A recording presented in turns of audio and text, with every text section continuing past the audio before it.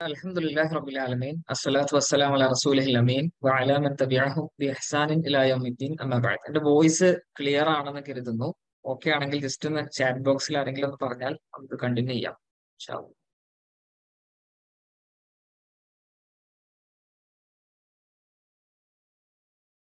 Okay, fine. അപ്പൊ നമ്മൾ പലരും ജോയിൻ ചെയ്തുകൊണ്ടിരിക്കുന്നുണ്ട്. 5 മണിയാണ് നമ്മൾ സമയം പറഞ്ഞിരുന്നത്. ഏഹ് നോമ്പിന്റെ റമദാൻ ആയതുകൊണ്ട് തന്നെ കൃത്യമായിട്ടുള്ള ഒരു ടൈം ബൗണ്ട് ആയിട്ട് നമുക്ക് പ്രോഗ്രാം കൊണ്ടുപോകേണ്ടതുണ്ട്. പലരും ജോയിൻ ചെയ്തുകൊണ്ടിരിക്കുന്നുണ്ട്. എനിവേ, നമ്മൾ ഇന്ന് ഡിഗ്രി കഴിഞ്ഞിട്ടുള്ള വിദ്യാർത്ഥികൾക്ക് അഥവാ അണ്ടർ ഗ്രാജുവേഷൻ ഈ വർഷം ഡിഗ്രി പൂർത്തിയാക്കിയ വിദ്യാർത്ഥികൾ പലരും മെസ്സേജ് അയച്ചിരുന്നു. പി ജിക്ക് എങ്ങനെ തയ്യാറെടുക്കണം, അല്ലെങ്കിൽ പി ജി പഠനം അത്യാവശ്യമാണോ, ഒരു ജോലി സാധ്യതകൾ നോക്കാമോ, CUET കുറിച്ച് ചോദിച്ച കുറെ പേരുണ്ട്. അപ്പൊ നമ്മുടെ കമ്മ്യൂണിറ്റിയിൽ ഹൈക്യൂ കമ്മ്യൂണിറ്റി ഇപ്പൊ അറൌണ്ട് 500+ ആളുകൾ നമ്മുടെ കമ്മ്യൂണിറ്റിയിൽ ഓൾറെഡി ജോയിൻ ചെയ്തിട്ടുണ്ട്. അപ്പൊ നമ്മുടെ കമ്മ്യൂണിറ്റിയിലുള്ള ഈ വർഷം ഡിഗ്രി പൂർത്തിയാക്കിയ വളരെ ലിമിറ്റഡ് ആയിട്ടുള്ള കുട്ടികൾക്ക് നടത്തുന്ന ഒരു പ്രോഗ്രാം ആയിട്ടാണ് നമ്മൾ ഇന്നത്തെ ഈ ഒരു സെഷൻ കണ്ടിട്ടുള്ളത്. അപ്പൊ ഇതില് ഒരു വൈഡ് ഓഡിയൻസിനെ നമ്മൾ ഉദ്ദേശിച്ചിട്ടില്ല. വളരെ ടാർഗറ്റഡ് ആയിട്ട് ഈ വർഷം ഡിഗ്രി പൂർത്തിയാക്കുന്ന അല്ലെങ്കിൽ വരുന്ന വർഷങ്ങളിൽ ഡിഗ്രി പൂർത്തിയാക്കി PG പഠനമൊക്കെ ആഗ്രഹിക്കുന്ന കുട്ടികൾ, അവർക്ക് സെൻട്രൽ യൂണിവേഴ്സിറ്റീസിനെ കുറിച്ചിട്ട് അറിയാൻ താല്പര്യമുണ്ട്. എന്തൊക്കെയാണ് അവിടെ ഉള്ള പ്രത്യേകതകൾ, നാട്ടിൽ പഠിക്കുന്നതിനേക്കാളും എന്ത് കൂടുതൽ ബെനിഫിറ്റ്സ് ആണ് ഒരു സെൻട്രൽ യൂണിവേഴ്സിറ്റിയിൽ പഠിച്ചാൽ കിട്ടുക, ഇത്തരത്തിൽ കുറെ അധികം സംശയങ്ങളൊക്കെ ആയിട്ട് വരാറുണ്ട്. അപ്പോ എന്തുകൊണ്ടാണ് ഈ ഒരു നോമ്പിന്റെ സമയത്ത് ഒരു സെഷൻ വെച്ചു എന്ന് ചോദിച്ചാൽ, നമുക്കറിയാം CUET PG യുടെ അപ്ലിക്കേഷൻ ഡേറ്റ് ലാസ്റ്റ് ഡേറ്റ് ആയിട്ട് പറഞ്ഞിട്ടുള്ളത് April 19-നാണ്.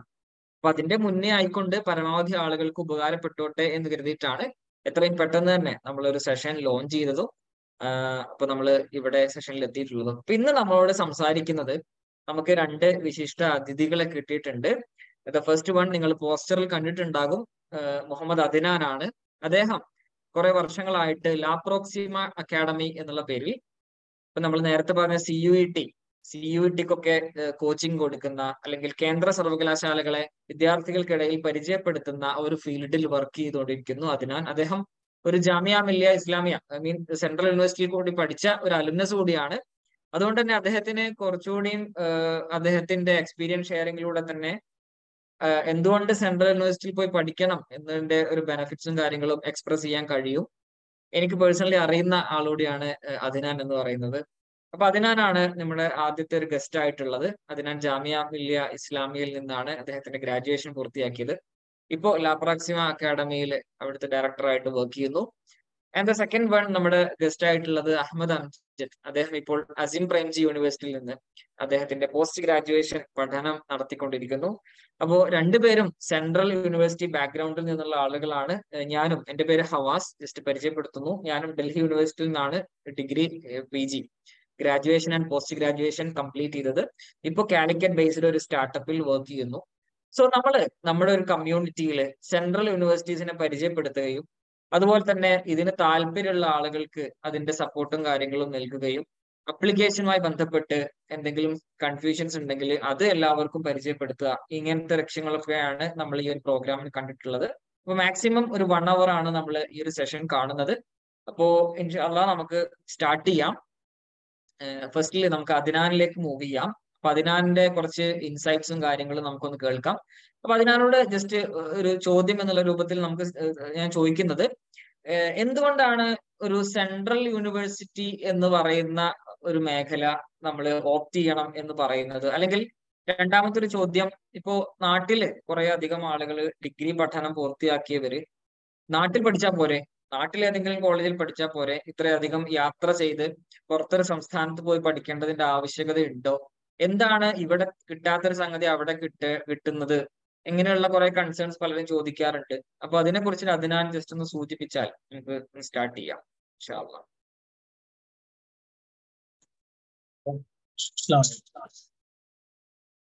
വാലിക്കും. ഓഡിബിൾ ആണോ? Yes, yes.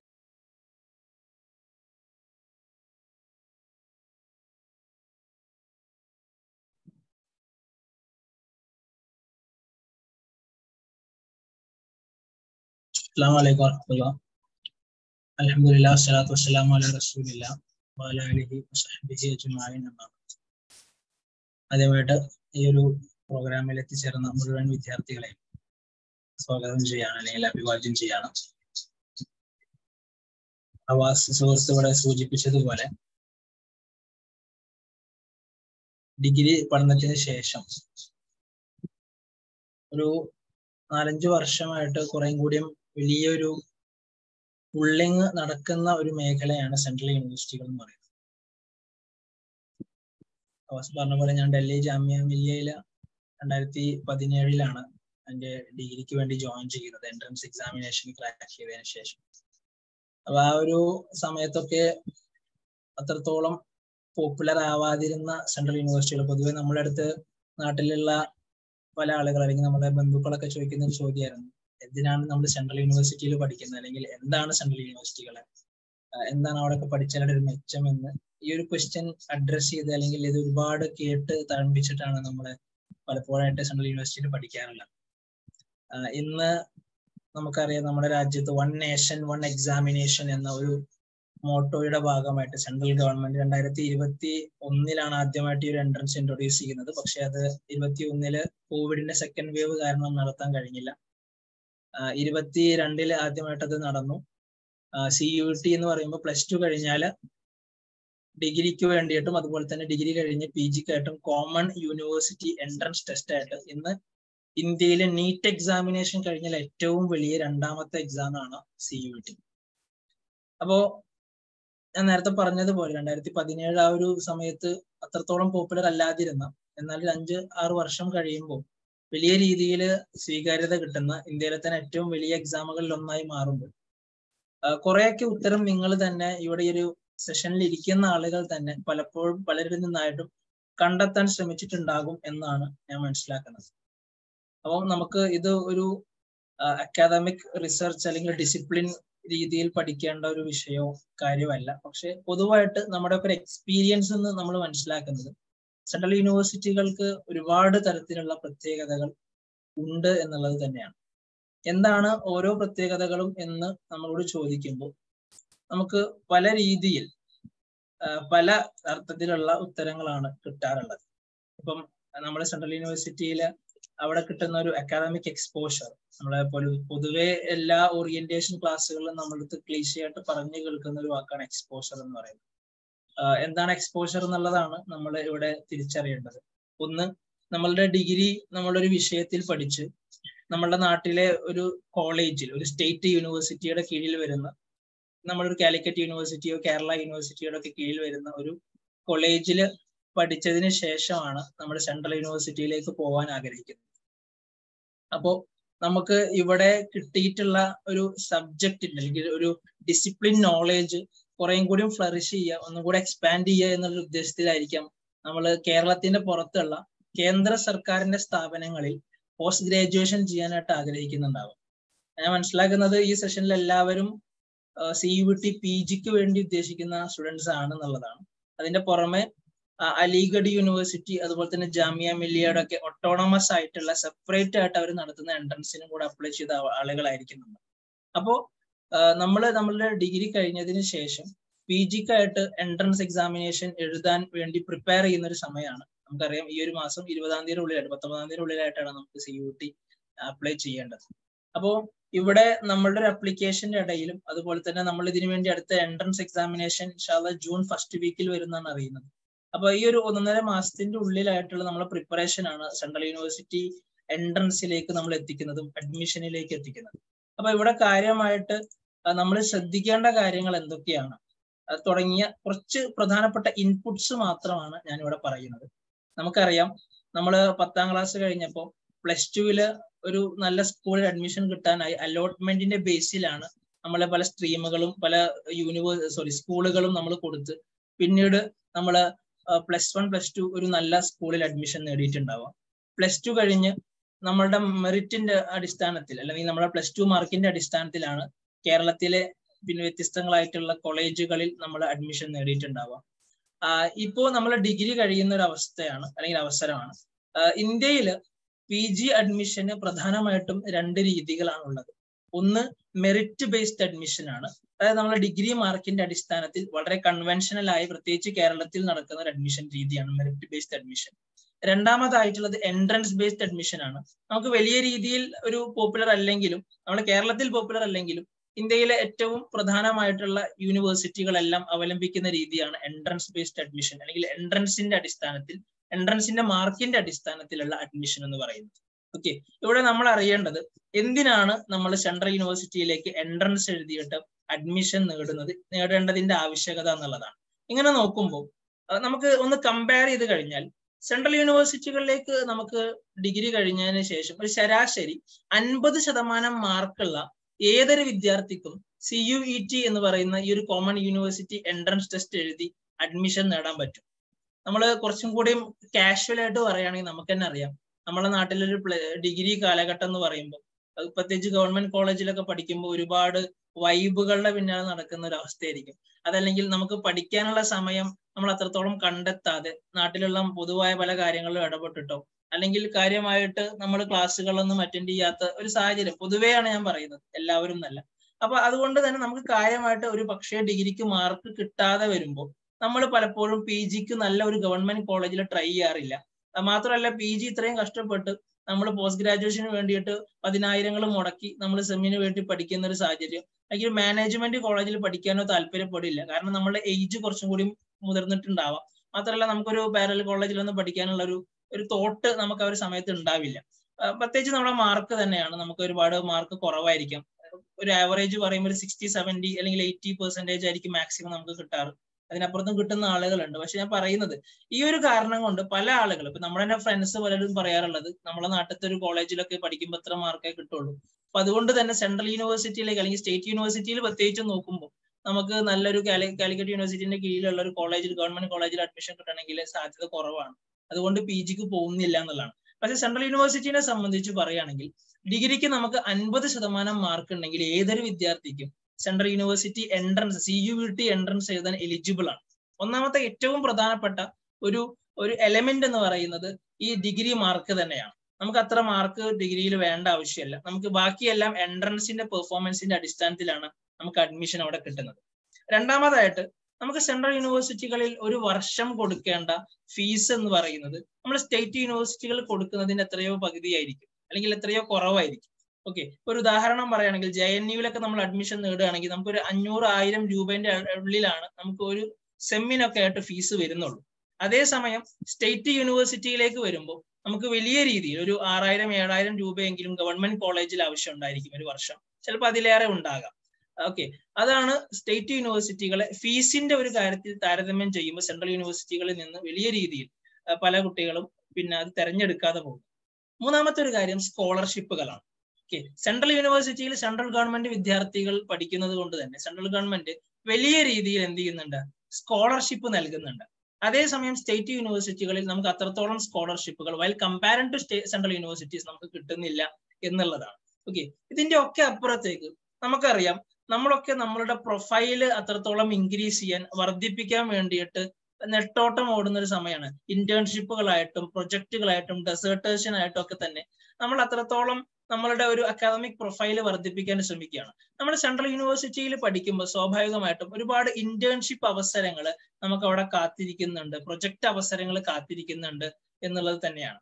ഇനി ഇതെല്ലാം കൂടെ നോക്കുമ്പോൾ സെൻട്രൽ യൂണിവേഴ്സിറ്റിയുടെ ഒരു ഓൾ ഇന്ത്യ റാങ്കിങ് നമ്മൾ NIRF എന്ന് പറയുന്ന നാഷണൽ ഇൻസ്റ്റിറ്റ്യൂഷൻ റാങ്കിങ് ഫ്രെയിംവർക്കിന്റെ എല്ലാ വർഷത്തെയും റാങ്കിങ് നമ്മൾ പരിശോധിച്ചു കഴിഞ്ഞാൽ ഇന്ത്യയിൽ എപ്പോഴും ഏറ്റവും മുൻപന്തിയിൽ നിൽക്കുന്ന പ്രീമിയർ ഇൻസ്റ്റിറ്റ്യൂഷൻസ് എന്ന് പറയുന്നത് സെൻട്രൽ യൂണിവേഴ്സിറ്റികളാകും. ഇപ്പം 2022 റാങ്കിങ് പ്രകാരം JNU ആണ് ഇന്ത്യയിലെ 1ാം റാങ്കിൽ നിൽക്കുന്ന യൂണിവേഴ്സിറ്റി.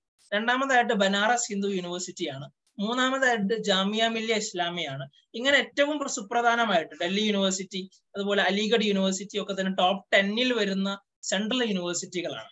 അപ്പോൾ ഇത്തരത്തിൽ നമ്മൾ പഠിക്കാൻ ആഗ്രഹിക്കുന്ന സ്ഥാപനങ്ങൾ ഇന്ത്യയിലെ തന്നെ ഏറ്റവും നമ്പർ 1ൽ വരുന്ന പ്രീമിയർ ആയിട്ടുള്ള ഇൻസ്റ്റിറ്റ്യൂഷൻസ് ആണ് എന്ന് പറയുമ്പോൾ അതിന്റെ ഒരു അക്കാദമിക് വാലിഡിറ്റിയും അതിന്റെ ഒരു ആക്സസിബിലിറ്റിയും അതിന്റെ ഒരു റെക്കഗ്നിഷൻ എന്ന് പറയുന്നത് അത്രത്തോളം കൂടുതലായിരിക്കും. ഇനി കൂടുതലായിട്ട് നമ്മൾ സെൻട്രൽ യൂണിവേഴ്സിറ്റീസിന്റെ പ്രാധാന്യം പറയുമ്പോൾ ഇപ്പൊ +2 കഴിഞ്ഞിട്ടുള്ള ഒരു കാര്യം പറയുകയാണെങ്കിൽ നമ്മൾ ഹോണേഴ്സ് ഡിഗ്രിയാണ് നമ്മൾ സെൻട്രൽ യൂണിവേഴ്സിറ്റിയിൽ പഠിക്കുന്നത്. പക്ഷെ വളരെ കുറഞ്ഞ സ്റ്റേറ്റ് യൂണിവേഴ്സിറ്റികളിൽ മാത്രമാണ് ഹോണേഴ്സ് ഡിഗ്രി ഉള്ളത്. അതല്ലാത്ത നമ്മുടെ നാട്ടിലുള്ള സാധാ യൂണിവേഴ്സിറ്റികളിലൊക്കെ തന്നെ ജനറൽ ആയിട്ടുള്ള ഡിഗ്രിയാണ് നമുക്ക് പ്രൊവൈഡ് ചെയ്യപ്പെടുന്നത്. ഇനി അതേസമയം ലൈബ്രറീസും അതിന്റെ ഇൻഫ്രാസ്ട്രക്ചേഴ്സിന്റെ ഒക്കെ തന്നെ ഒരു ഫെസിലിറ്റി പറയുമ്പോൾ എത്രത്തോളം മുന്നിലാണ് സെൻട്രൽ യൂണിവേഴ്സിറ്റീസ് എന്ന് നമുക്ക് അവിടെ പോയി കഴിഞ്ഞാൽ അറിയാൻ പറ്റും. ഇപ്പം അലിഗഡ് യൂണിവേഴ്സിറ്റിയുടെ ലൈബ്രറി ഇന്ത്യയിലെ ഏറ്റവും വലിയ പിന്നെ യൂണിവേഴ്സിറ്റി ലൈബ്രറിയാണ്. അതുപോലെ തന്നെ കൽക്കട്ട യൂണിവേഴ്സിറ്റിയുടെ, ജാമിയ മില്ലിയയുടെ, അതുപോലെ തന്നെ JNUവിന്റെ ഒക്കെ ലൈബ്രറിയും അവിടെയൊക്കെ നമുക്ക് എത്ര സമയം സ്പെൻഡ് ചെയ്യാൻ പറ്റും, റെഫറൻസിനായിട്ടുള്ള പുസ്തകങ്ങളുടെ എണ്ണം നോക്കിയാലും റീഡിംഗ് റൂമിന്റെ ഫെസിലിറ്റി നോക്കിക്കഴിഞ്ഞാലൊക്കെ തന്നെ ഒരുപാട് മുന്നിലാണ് ഇത്തരത്തിലുള്ള സെൻട്രൽ യൂണിവേഴ്സിറ്റിയിൽ നമുക്ക് നൽകുന്ന ലൈബ്രറി ഇൻഫ്രാസ്ട്രക്ചർ എന്ന് പറയുന്നത്. അതേപോലെ നമ്മള് മെഡിക്കൽ സപ്പോർട്ട് നോക്കിക്കഴിഞ്ഞാൽ ഇപ്പം പല യൂണിവേഴ്സിറ്റിക്ക്, ഇപ്പം അലിഗഡ് യൂണിവേഴ്സിറ്റിക്കാണെങ്കിലും അതുപോലെ തന്നെ ജാമിയക്കാണെങ്കിലും ഒക്കെ തന്നെ നമുക്ക് ഒരുപാട് മെഡിക്കൽ സപ്പോർട്ട് കിട്ടുന്നുണ്ട്. യൂണിവേഴ്സിറ്റി മെഡിക്കൽ സെന്ററുകൾ, മെഡിക്കൽ ക്ലിനിക്കുകൾ ഉണ്ട്. അത് നമ്മൾ സ്റ്റേറ്റ് യൂണിവേഴ്സിറ്റിയിലേക്ക് വരുമ്പോൾ അത്രത്തോളം നമുക്ക് കാണാൻ കഴിയില്ല. പിന്നെ ഞാൻ നേരത്തെ പറഞ്ഞതുപോലെ തന്നെ ഇന്റേൺഷിപ്പ് അവസരങ്ങളൊക്കെ തന്നെ നമുക്ക് സെൻട്രൽ യൂണിവേഴ്സിറ്റിയിൽ ഒരുപാട് കൂടുതലാണ്. പ്രത്യേകിച്ച് നമ്മൾ ഡൽഹി പോലെയുള്ള മെട്രോപൊളിറ്റൻ സിറ്റികളിൽ താമസിക്കുമ്പോൾ, അതല്ലെങ്കിൽ ഹൈദരാബാദിലും ഒക്കെ പോലെയുള്ള ഇന്ത്യയിലെ ഏറ്റവും സുപ്രധാനമായിട്ടുള്ള സിറ്റികളിൽ താമസിക്കുമ്പോൾ അതിന്റെ ഒരു സ്പീഡും സ്പ്ലെൻഡറും അനുസരിച്ചിട്ടൊക്കെ തന്നെ ഒരുപാട് NGOസിലും മറ്റുള്ള സംഘടനകളിലും ഒക്കെ തന്നെ നമുക്ക് ഇന്റേൺഷിപ്പുകൾ ചെയ്യാൻ, സെൻട്രൽ ഗവൺമെന്റ് സ്ഥാപനങ്ങളിൽ തന്നെ ഇന്റേൺഷിപ്പുകൾ ചെയ്യാനുള്ള ഒരുപാട് അവസരങ്ങൾ നമുക്ക് വേണ്ടിയിട്ട് കാത്തിരിക്കുന്നുണ്ട് എന്നുള്ളതാണ്. ഓക്കെ, ഇനി നമ്മളെ പഠിപ്പിക്കുന്ന ഒരു അധ്യാപകരുടെ അക്കാദമിക് എക്സലൻസ് നോക്കിക്കഴിഞ്ഞാൽ ഇന്ത്യയിൽ തന്നെ റിനോൺഡ് ആയിട്ടുള്ള അധ്യാപകരായിരിക്കും നമ്മൾ ഓരോ യൂണിവേഴ്സിറ്റിയിലെയും ഡിപ്പാർട്ട്മെന്റുകളിൽ നമ്മളെ പഠിപ്പിക്കുന്നുണ്ടാവുക, നമുക്ക് ഗൈഡൻസ് നൽകുന്നുണ്ടാവുക എന്നുള്ളതും ഏറ്റവും സുപ്രധാനമായിട്ട് ഒരു വിദ്യാർത്ഥിയെ സംബന്ധിച്ച് ഏറ്റവും പ്രധാനപ്പെട്ട ഒരു കാര്യം തന്നെയാണ്. ഓക്കെ, അപ്പോൾ അതും നമ്മൾക്ക് ഒരുപാട് രീതിയിൽ വ്യത്യസ്തമാകുന്നുണ്ട് സെൻട്രൽ യൂണിവേഴ്സിറ്റിയിൽ പഠിക്കുക എന്ന് പറയുമ്പോൾ. ഇപ്പൊ ഞാനൊക്കെ ജാമ്യയിൽ പഠിക്കുന്ന സമയത്ത് തന്നെ ഫറൂഖ് കോളേജിൽ നിന്ന്, പിന്നെ നമ്മൾ പറയുന്ന ഈ കേരളത്തിലെ ഏറ്റവും മികച്ച കോളേജുകളിലൊന്നാണ് ഫറൂഖ് കോളേജ്. ഫറൂഖ് കോളേജിൽ നിന്ന് പോലും ഡിഗ്രി കഴിഞ്ഞതിന് ശേഷം സെൻട്രൽ യൂണിവേഴ്സിറ്റിയിൽ പഠിക്കണമെന്ന് ആഗ്രഹമായിട്ട് എൻട്രൻസ് എഴുതി കിട്ടി വരുന്ന പല വിദ്യാർത്ഥികളോട് നമ്മൾ സംസാരിക്കുമ്പോൾ അവർ പറയാറുണ്ട് അവർക്ക് ഡിഗ്രി പഠിക്കുമ്പോൾ തന്നെയുള്ള വലിയൊരു ആഗ്രഹമാണ് സെൻട്രൽ യൂണിവേഴ്സിറ്റിയിൽ പഠിക്കണം, അല്ലെങ്കിൽ ജാമ്യയിലൊക്കെ പഠിക്കണം എന്നുള്ളതും. അവിടെ MCOM അല്ലെങ്കിൽ MBA ഒക്കെ പോലത്തെ വലിയ കോഴ്സുകൾ പഠിച്ചിറങ്ങുമ്പോൾ അവർ പറയാറുണ്ട് വലിയ വ്യത്യാസം ഞങ്ങൾ കാണുന്നുണ്ട് എന്നുള്ളതാണ്. കേരളത്തിൽ ഏറ്റവും മികച്ച കോളേജുകൾ പഠിക്കുന്ന വിദ്യാർത്ഥികൾ പോലും അത്തരത്തിൽ അഭിപ്രായപ്പെടാറുണ്ട് എന്നുള്ളതും നമ്മൾ അതിനൊക്കെ സാക്ഷികളായിട്ടുണ്ട് എന്ന് പറയുമ്പോൾ സെൻട്രൽ യൂണിവേഴ്സിറ്റികൾ നമുക്ക് നൽകുന്ന academic excellence far better than any other state universities or colleges എന്ന് നമുക്ക് ധൈര്യപൂർവ്വം പറയാൻ പറ്റും. ഓക്കെ, പിന്നെ നമുക്ക് തന്നെ അറിയാം, ഇപ്പം ഡൽഹിയിലേക്കൊക്കെ നമ്മൾ യാത്ര ചെയ്യുമ്പോൾ അല്ലെങ്കിൽ ഹൈദരാബാദിലേക്കും പോണ്ടിച്ചേരിയിലേക്കും ഒക്കെ നമ്മൾ യാത്ര ചെയ്യുമ്പോൾ ഒരുപാട് സംസ്ഥാനങ്ങളിലൂടെ നമ്മൾ ട്രെയിൻ മുഖാന്തരമൊക്കെ യാത്ര ചെയ്യാണ്. നമ്മൾ ഒരുപാട് ആളുകളായിട്ട് സംസാരിക്കുകയാണ്. നമുക്ക് പല സംസ്കാരങ്ങളിലുള്ള ആളുകൾ, പല ഭാഷകൾ സംസാരിക്കുന്ന ആളുകൾ, പല ചിന്താഗതികളുള്ള ആളുകൾ, നമ്മളെ നാടിന്റെ ഒരു ഡൈവേഴ്സിറ്റിയെ കുറേയും കൂടി നമുക്ക് തൊട്ടറിയാൻ പറ്റുന്ന ഒരു കൾച്ചറൽ എക്സ്പോഷർ നമുക്ക് എന്ത് ചെയ്യുന്നുണ്ട്, സെൻട്രൽ യൂണിവേഴ്സിറ്റികളിൽ കിട്ടുന്നുണ്ട്. ഇപ്പം ഒരു ന്യൂക്ലിയസ്, ഒരു കേന്ദ്ര ബിന്ദുവായിട്ടാണ് പല യൂണിവേഴ്സിറ്റികളും പ്രവർത്തിക്കുന്നത്. ഇപ്പം ജാമ്യയിലെ ഒരു കാര്യം പറയുമ്പോൾ ഇന്ത്യയിലെ 28 സംസ്ഥാനങ്ങളിലെയും വിദ്യാർത്ഥികൾ ജാമ്യ മില്ലയിൽ എത്തുന്നു, അവിടെ പഠിക്കുന്നു. നമ്മുടെ ക്ലാസ്സിൽ പിന്നെ ക്ലാസ്മേറ്റ്സ് ആയിട്ട് അല്ലെങ്കിൽ നമ്മുടെ ഹോസ്റ്റൽ മേറ്റ്സ് ആയിട്ട്, നമ്മുടെ റൂംമേറ്റ്സ് ആയിട്ട് മാറുമ്പോൾ നമുക്ക് പിന്നെ ആളുകളുടെ, കുട്ടികളുടെ ഒക്കെ തന്നെ ഒരു ജീവിതം എങ്ങനെയാണ് എന്ന് കുറേയും കൂടി തൊട്ടറിയാനും അവരുമായിട്ട് ഇടപഴകുമ്പോൾ, ഇന്റർഫിയർ ചെയ്യുമ്പോൾ, ഇന്ററാക്ട് ചെയ്യുമ്പോൾ പല കാര്യങ്ങളെ കുറിച്ച് നമുക്കും സെൽഫായിട്ട് ഡെവലപ്പ് ചെയ്യാനും മോൾഡ് ചെയ്യാനും ഒക്കെ ഉള്ള ഒരു അവസരം നമുക്ക് അവിടെ കിട്ടുന്നു എന്നുള്ളതാണ്. അതിന്റെ പുറമെ നമുക്ക് തന്നെ അറിയാം, നമ്മളെ നാട്ടിൽ കേവലമായിട്ടൊരു മലയാളം മാത്രം സംസാരിച്ചു പോകുന്ന ആളുകളായിരിക്കും നമ്മൾ. അപ്പോൾ നമ്മൾ കേരളത്തിന്റെ പുറത്തേക്ക് പോകുമ്പോൾ ഹിന്ദി അല്ലെങ്കിൽ ഉറുദു, ഇംഗ്ലീഷ് ഒക്കെ പോലെയുള്ള മറ്റു ഭാഷകൾ കൂടെ നമുക്ക് സംസാരിക്കാനും പഠിക്കാനും ഒക്കെയുള്ള അവസരം നമുക്ക് അവിടെ കിട്ടുന്നുണ്ട്. നമ്മുടെ നാട്ടിലുള്ള കേവലമായിട്ടുള്ള ഭക്ഷണം, നമ്മുടെ നാട്ടിൻപുറത്തുള്ള ഭക്ഷണം കഴിക്കുന്നതിന്റെ പകരം നമ്മൾ ഒന്ന് സൗത്ത് ഇന്ത്യ വിട്ടു പോയി കഴിഞ്ഞാൽ അല്ലെങ്കിൽ കേരളം വിട്ടു പോയി കഴിഞ്ഞാൽ തന്നെ മറ്റുള്ള സംസ്ഥാനങ്ങളിൽ പല രീതിയിലുള്ള ഭക്ഷണ രീതികളാണ്. അപ്പോൾ ഈ ഭക്ഷണ രീതികളൊക്കെ ടേസ്റ്റ് ചെയ്യാനും എക്സ്പ്ലോർ ചെയ്യാനും ഒക്കെയുള്ള അവസരങ്ങൾ നമുക്ക് സെൻട്രൽ യൂണിവേഴ്സിറ്റികളിൽ ഉണ്ട് എന്നുള്ളതും, ഒരുപാട് സംസ്ഥാനങ്ങളുടെ നാടുകളിലൂടെ ഒക്കെ യാത്ര ചെയ്യുമ്പോൾ, ഇപ്പം നമുക്കൊക്കെ പൊതുവേ നമ്മള് നാട്ടിലിരിക്കുമ്പോൾ തോന്നുന്നു കശ്മീരിൽ പോവുക അല്ലെങ്കിൽ മണാലിയിൽ പോവുക എന്നൊക്കെ പറയുന്ന ഒരു ഡിസ്റ്റന്റ് ഡ്രീമാണ്, ഒരു വിദൂരമായ സ്വപ്നമാണ്. പക്ഷെ അതേസമയം നമ്മൾ സെൻട്രൽ യൂണിവേഴ്സിറ്റിയിൽ പഠിക്കുമ്പോൾ സ്വാഭാവികമായിട്ട് നമുക്ക് ഒരു പക്ഷേ വീക്കെൻഡുകളിലൊക്കെ ആയിട്ടും അല്ലെങ്കിൽ മാസത്തിൽ ഒരു തവണയൊക്കെ ആയിട്ടും ഈ പറയുന്ന സ്ഥലങ്ങളിൽ നമുക്ക് യാത്ര ചെയ്യാൻ പറ്റുന്നുള്ളതും ഒക്കെ തന്നെ വലിയ രീതിയിൽ നമ്മളെ സ്വാധീനിക്കുന്ന ഘടകങ്ങളാണെന്നാണ് സെൻട്രൽ യൂണിവേഴ്സിറ്റിയിൽ കുറച്ച് വർഷങ്ങളായിട്ട് പഠിക്കുന്ന ഒരു വിദ്യാർത്ഥി എന്ന രീതിയിൽ എനിക്ക് മനസ്സിലാകുന്നത്. അപ്പോ അത്തരത്തില് ഏതൊരു മേഖലയെ എടുത്ത് പരിശോധിക്കുമ്പോഴും നമുക്ക് ഒരു ലൈഫ് കോഴ്സ് എന്നൊക്കെ നമുക്ക് ഒരിക്കൽ പോലും നമുക്ക് ചെയ്യാൻ പറ്റില്ല. ഒരു ജീവിതത്തെ കുറിച്ച് പഠിക്കാൻ, അല്ലെങ്കിൽ സ്വയം ഒരു ഫൈനാൻഷ്യൽ മാനേജ്മെന്റ്, നമുക്ക് വീട്ടിൽ നിന്ന് മാസം അയച്ചു തരുന്ന ഇത്ര പൈസ, 5000 രൂപ അല്ലെങ്കിൽ 3000 രൂപയാണെങ്കിൽ നമ്മളുടെ എല്ലാ ദൈനംദിനമായിട്ടുള്ള കാര്യങ്ങളും ചെലവുകളും നമ്മൾ കൊണ്ടുപോകേണ്ടത് ആ പൈസ വെച്ചിട്ടാണ്. അപ്പോൾ ഇതൊക്കെ നമ്മൾ പലപ്പോഴും ഡിഗ്രി പഠിക്കുന്ന ഒരു സമയത്ത്, ഒരു 18 വയസ്സിലൊക്കെ നമ്മൾ അത്രത്തോളം നമ്മളെ പറ്റിയിട്ട് ശ്രദ്ധ കേന്ദ്രീകരിക്കുക, അല്ലെങ്കിൽ നമ്മുടെ വസ്ത്രം അലക്കാൻ പോലും നമ്മൾ മാത്രമേ ഉണ്ടാകുള്ളൂ, അല്ലെങ്കിൽ നമ്മളെ രാവിലെ എണീപ്പിക്കണമെങ്കിൽ, നമ്മൾ ക്ലാസ്സിന് പോകണമെങ്കിൽ, അങ്ങനെ നമുക്ക് തന്നെ ഒരു സെൽഫ് ഡിസിപ്ലിൻഡ് ആയിട്ട് നമ്മളുടെ പല കാര്യങ്ങളും ശ്രദ്ധിക്കാനും നമ്മളുടെ കാര്യങ്ങൾക്ക് നമ്മളെ ഉള്ളൂ എന്നൊരു തോന്നൽ വരുമ്പോൾ അത് നമ്മളുടെ ഭാവിയിൽ നമ്മളുടെ മോൾഡ് ചെയ്യാനൊക്കെ വലിയ രീതിയിൽ നമ്മളെ സഹായിക്കും, ഇത്തരത്തിൽ നമ്മുടെ ഒരു കംഫർട്ട് സോൺ വിട്ട് പുറത്തേക്ക് പോകുമ്പോൾ എന്നുള്ളതാണ്. പൊതുവെ കേരളീയരായിട്ടുള്ള കുട്ടികളെ പറ്റി പറയുന്നത് നമ്മളെപ്പോഴും പൊട്ടക്കിണറ്റിലെ തവളകളെ പോലെ ജീവിക്കാൻ ആഗ്രഹിക്കുന്ന ആളുകളാണ്. രാവിലെ എണീക്കുന്നു, നമ്മുടെ ക്ലാസ്സിന് പോകുന്നു, കോളേജിലോ സ്കൂളിലോ പോയിട്ട് വരുന്നു, തിരിച്ചു വീട്ടിലേക്ക് പൈസ CT കൊടുത്ത്, സ്റ്റുഡന്റ് കൺസെഷൻ കൊടുത്ത് തിരിച്ചു വരുന്നു. ഇതാണ് നമ്മളുടെ ഒരു ലോകം എന്ന് പറയുന്നത്. ഇവിടെ നമുക്ക് മിസ് ചെയ്യുന്ന പല കാര്യങ്ങളുണ്ട്. ഞാനിപ്പോ ഈ പറഞ്ഞ അക്കാദമിക് എക്സലൻസ് ആയാലും കൾച്ചറൽ എക്സ്പോഷർ ആയാലും, അല്ലെങ്കിൽ മറ്റുള്ള ആളുകളുടെ ലാംഗ്വേജും അല്ലെങ്കിൽ കൾച്ചറും ട്രാവലും ഫുഡും ഒക്കെ എക്സ്പ്ലോർ ചെയ്യാനൊക്കെ ഉള്ള അവസരങ്ങൾ നമുക്ക് പലപ്പോഴും നഷ്ടപ്പെടുന്നുണ്ട്. പക്ഷേ നമ്മൾ ഈ ഔട്ട് ഓഫ് ദ ബോക്സിലേക്ക് തിങ്ക് ചെയ്യുമ്പോൾ, നമ്മളുടെ ഒരു വിഷനെ, നമ്മുടെ പെർസെപ്ഷനെ നമ്മൾ ഡെവലപ്പ് ചെയ്യുമ്പോൾ തീർച്ചയായിട്ടും വലിയ രീതിയിൽ നമുക്ക് നമ്മളെ മാറ്റിയെടുക്കാൻ പറ്റും. അത് നമ്മൾ കുറച്ച് വർഷം നമ്മൾ പുറത്തൊന്ന് പഠിച്ചു കഴിഞ്ഞാൽ തന്നെ നമുക്കതും തിരിച്ചറിയാൻ സാധിക്കും എന്നുള്ളതാണ് ഹവാസിന്റെ ഈ ഒരു ചോദ്യത്തിന് ഉത്തരമായിട്ട്, കുറച്ച് എക്സ്പാൻഡ് ചെയ്തിട്ടുള്ള ഒരു ഉത്തരമായിട്ടെങ്കിലും പറയാൻ കഴിയുന്നത്. അപ്പൊ എനിക്കും കുറെ കാര്യങ്ങളൊക്കെ റിലേറ്റ് ചെയ്യാൻ പറ്റും അത് ഞാൻ പറഞ്ഞ കാര്യങ്ങൾ, ഒരു സെൻട്രൽ യൂണിവേഴ്സിറ്റിയിൽ പഠിച്ച, ഡൽഹിയിൽ പഠിച്ച ഒരാള് എന്നുള്ള നിലക്ക്. പക്ഷെ നമ്മളെ ഓഡിയൻസിൽ അതിനാൽ നമ്മുടെ പ്രത്യേകമായിട്ട് ശ്രദ്ധിക്കേണ്ട മറ്റൊരു കാര്യം, ഇപ്പൊ നമ്മളെ ഓഡിയൻസിൽ പലരും CUETക്ക് സീരിയസ് ആയിട്ട് പ്രിപ്പയർ ചെയ്യുന്ന ആളുകളുണ്ട്.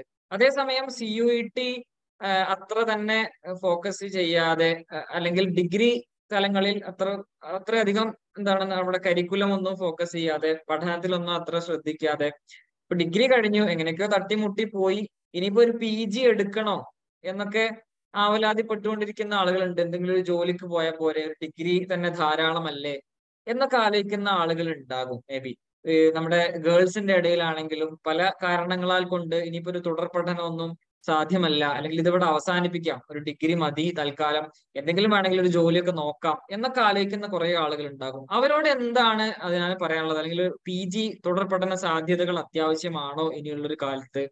എന്താണ് അതിനാൻ്റെ ഒരു ഒപ്പീനിയൻ ആയിട്ട് പറയാനുള്ളത്?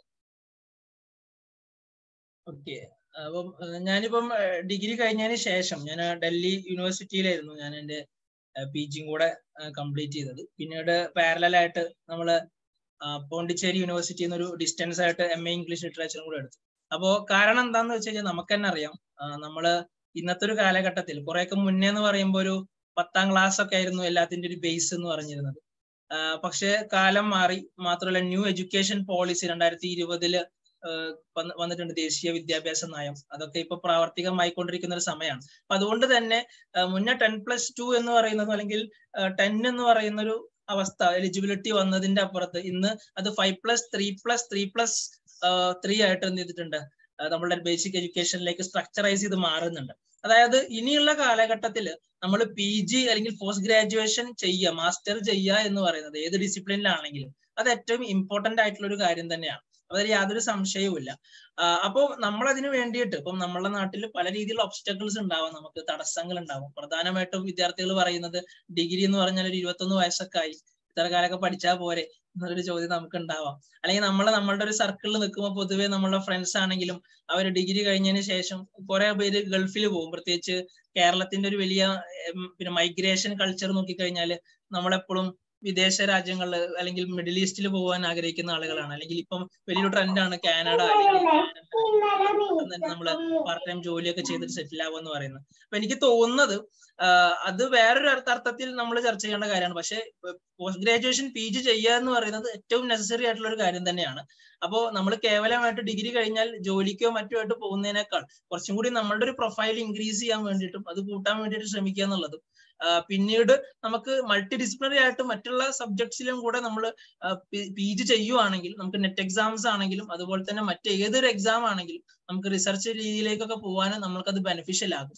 പിന്നെ പെൺകുട്ടികളെ സംബന്ധിച്ചാണെങ്കിൽ നമുക്കറിയാം ഡിഗ്രി ഒക്കെ കഴിഞ്ഞാൽ ഇപ്പൊ കുറെയൊക്കെ മാറ്റങ്ങൾ ഉണ്ടെങ്കിലും ഡിഗ്രി കഴിഞ്ഞാൽ പൊതുവെ നമ്മൾ കല്യാണം കഴിച്ചു പോവുക അല്ലെങ്കിൽ പഠനം നിർത്തുക എന്നൊക്കെയുള്ള ഒരു രീതിയാണ് പൊതുവെ അവലംബിക്കാറുള്ളത്. അപ്പൊ അതിനും വലിയ രീതിയിൽ മാറ്റങ്ങൾ വരുന്നുണ്ട്. പക്ഷെ പിന്നെ രണ്ടാമത്തെ ഒരു കാര്യം, പിന്നെ ഡിഗ്രി കഴിഞ്ഞാൽ നമുക്കിപ്പം ഏത് യൂണിവേഴ്സിറ്റി നമ്മൾ പഠിക്കുകയാണെങ്കിലും നമുക്ക് എല്ലാ സംഘടനകളും ഉണ്ട്. ഇപ്പൊ വിസ്ഡ ആണെങ്കിൽ അല്ലെങ്കിൽ മറ്റുള്ള ഏതൊരു വിദ്യാർത്ഥി സംഘടനകളാണെങ്കിലും എല്ലാ യൂണിവേഴ്സിറ്റീസിലും നമുക്ക് അവൈലബിൾ ആണ്. അവിടെയൊക്കെ മോറൽ ക്ലാസ്സുകൾ എല്ലാ ആഴ്ചകളിലായിട്ട് നമ്മൾ നടത്താറുണ്ട്. ഇപ്പം ഹവാസിന് തന്നെ അറിയാം, നമ്മുടെ ഡൽഹിയിലൊക്കെ പഠിക്കുന്ന സമയത്ത് തന്നെ എല്ലാ വ്യാഴാഴ്ചകളിലും ജാമിയയുടെ മജ്ലിസ് എന്ന് പറഞ്ഞിട്ടുള്ള ഒരു പ്രോഗ്രാം നമ്മൾ ഖുർആൻ ക്ലാസ്സുകളും മറ്റൊക്കെ നടത്താം. അപ്പൊ ആ രീതിയിലുള്ള ഒരു സ്പിരിച്വൽ ഗ്യാതറിംഗ് ഒക്കെ നമ്മൾ നടത്താറുണ്ട്. അതിന്റെ പുറമെ എല്ലാ രീതിയിലും സേഫ് ആണ് എല്ലാ യൂണിവേഴ്സിറ്റീസും. കാരണം എല്ലാ യൂണിവേഴ്സിറ്റീസിലും ഇപ്പം മലയാളികളുണ്ട്, പിന്നെ മറ്റുള്ള എല്ലാ സംഘടനകളുണ്ട്, മതസംഘടനകളാണെങ്കിലും ഒക്കെ തന്നെ ഉണ്ട്. അപ്പൊ അത്തരത്തിലൊരു ഇൻസെക്യൂരിറ്റി ഒന്നും നമുക്ക് എവിടെയും ഫീൽ ചെയ്യേണ്ട ആവശ്യമില്ല. അപ്പം നമുക്ക് PG പഠിക്കാൻ പോവുകയാണെങ്കിലും ഇപ്പം റിസർച്ചിനാണെങ്കിൽ പോലും ഒരുപാട് കുട്ടികൾ, പ്രത്യേകിച്ച് പെൺകുട്ടികളാണെങ്കിലും പോകുന്നതായിട്ടാണ് കുറച്ച് വർഷത്തിനുള്ളിൽ നമുക്ക് മനസ്സിലാകുന്നത്. അപ്പം അത് ഞാൻ ഈ പറഞ്ഞതുപോലെ തന്നെ ദേശീയ വിദ്യാഭ്യാസ നയം കൂടെ എടുത്ത് പരിശോധിക്കും. ഇപ്പം മുന്നേ ഒക്കെ കേവലം ഒരു ഡിഗ്രി മാത്രം മതിയായിരുന്നു ഹൈസ്കൂൾ ടീച്ചർ ആവാൻ എന്നൊക്കെ പറയുന്നത് ഒരു അവസ്ഥയിൽ നിന്ന് മാറി ഇന്ന് PGയും അല്ലെങ്കിൽ സെറ്റും ഒക്കെ അല്ലെങ്കിൽ നെറ്റും അല്ലെങ്കിൽ കേട്ടറ്റ് ഒക്കെ പോലത്തെ എക്സാംസ് നമ്മുടെ ഇടയിലേക്ക് വരികയാണ്. അപ്പൊ അതുകൊണ്ട് തന്നെ വിദ്യാഭ്യാസ മേഖലയിൽ നമ്മൾ എത്രത്തോളം പ്രൊഫൈൽ ക്രിയേറ്റ് ചെയ്യുന്ന ഒരാളാണോ അത്രത്തോളം തന്നെയാണ് നമ്മുടെ ഒരു സാധ്യതയും നമ്മളുടെ ഒരു ഡിസേർവിംഗ് ആയിട്ടുള്ള എലിജിബിലിറ്റിയും നിർണ്ണയിക്കുന്നത് എന്ന് തന്നെയാണ് ഞാൻ മനസ്സിലാക്കുന്നത്. Okay, all right. ഞാൻ ഒറ്റ ചോദ്യം കൂടി ചോദിച്ചിട്ട് അതിനോടുള്ള ചോദ്യങ്ങൾ വൈൻഡപ്പ് ചെയ്യണം. അതില് മറ്റൊരു കാര്യം, ഇപ്പൊ അതിനാന് ഈ ഒരു എഡ്യൂക്കേഷൻ ഫീൽഡിൽ വർക്ക് ചെയ്യുന്ന ഒരാളായതുകൊണ്ട് തന്നെ ഇപ്പോ PGക്ക് പ്രിപ്പറേഷൻ അല്ലെങ്കിൽ ഡിഗ്രി കഴിഞ്ഞു, ഇനി PG CUET ആണെങ്കിലും അല്ലെങ്കിൽ മറ്റേത് PG അഡ്മിഷനുമായി ബന്ധപ്പെട്ടൊക്കെ കുട്ടികൾ വരുന്ന സമയത്ത് പലരുടെയും ഒരു കൺസേൺ, ഇപ്പൊ ഞാൻ പഠിച്ചത് ഇംഗ്ലീഷാണ്, ഇംഗ്ലീഷ് സബ്ജക്ട് എനിക്ക് മാറാൻ താല്പര്യമുണ്ട്, മറ്റൊരു സ്ട്രീമിലേക്ക് എനിക്ക് പോയാൽ കൊള്ളാമെന്നുണ്ട്. അപ്പൊ സ്ട്രീം ചേഞ്ചിങ് എന്നുള്ളത് ആക്ച്വലി പോസിബിൾ ആണോ? മേ ബി അവര് +2 കഴിഞ്ഞിട്ട് ഡിഗ്രിക്ക് അണ്ടർ ഗ്രാജുവേഷൻ അവർ ചൂസ് ചെയ്തിട്ടുള്ള ഒരു സബ്ജക്ട് അത് അവർക്ക് ആപ്റ്റ് ആയിട്ടുള്ള സബ്ജക്ട് ആയിരിക്കില്ല. അതേസമയം PGക്ക് അവർക്ക് ഒന്നുകൂടി അവരുടെ ഇൻട്രസ്റ്റും ടേസ്റ്റ് ഒക്കെ മനസ്സിലായി ഒരു സ്ട്രീം ചേഞ്ചിങ് പോസിബിൾ ആണോ?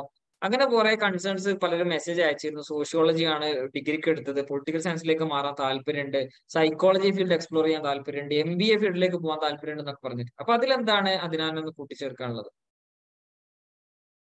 ഓക്കെ, അപ്പൊ ഞാൻ തന്നെ പിന്നെ എന്റെ എക്സ്പീരിയൻസ് പറഞ്ഞതുപോലെ ഞാൻ ജോഗ്രഫി ഫീൽഡിൽ നിന്നാണ് പിന്നീട് ഞാൻ ഒരു ഇംഗ്ലീഷ് ലിറ്ററേച്ചറും കൂടെ പിന്നെ എടുക്കുന്നത്. അപ്പം നമ്മള് ഇന്നത്തെ ഒരു കാലഘട്ടത്തിൽ മൾട്ടി ഡിസിപ്ലിനറി ആണ്. നേരത്തെ സൂചിപ്പിച്ചതുപോലെ നമ്മളുടെ ഒരു അക്യുമെന്റ് പല സമയത്തിനനുസരിച്ച് ചിലപ്പോൾ മാറാം. ഇപ്പൊ ഒരു +2 സമയത്ത് നമ്മൾ എന്താണോ ആഗ്രഹിച്ചത്, ഇപ്പൊ നമുക്ക് തന്നെ അറിയാം നമ്മുടെ കൂട്ടത്തില് 10ാം ക്ലാസ്സിൽ ചിലപ്പോൾ ഫുൾ A+ കിട്ടിയത് കൊണ്ട് സയൻസ് എടുത്ത ആളുകളായിരിക്കും, നമ്മൾ സയൻസ് ഇഷ്ടപ്പെടുന്ന എടുത്ത ആളുകളായില്ല.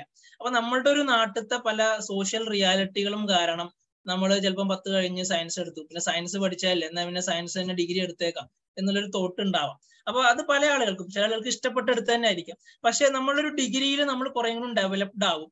മാത്രമല്ല നമ്മളുടെ ഒരു പിന്നെ അക്കാദമിക്സിൽ നമ്മൾ കുറച്ചും കൂടിയും പിന്നെ നമുക്ക് കുറച്ചുകൂടി ബിസി ആവുന്ന ഒരു സമയത്ത് ചിലപ്പോൾ നമുക്ക് തോന്നാം കുറച്ചുകൂടി ലൈറ്റ് ആയിട്ടുള്ള ഏതെങ്കിലും ഒരു മേഖലയിലേക്ക് പോകാൻ തോന്നും.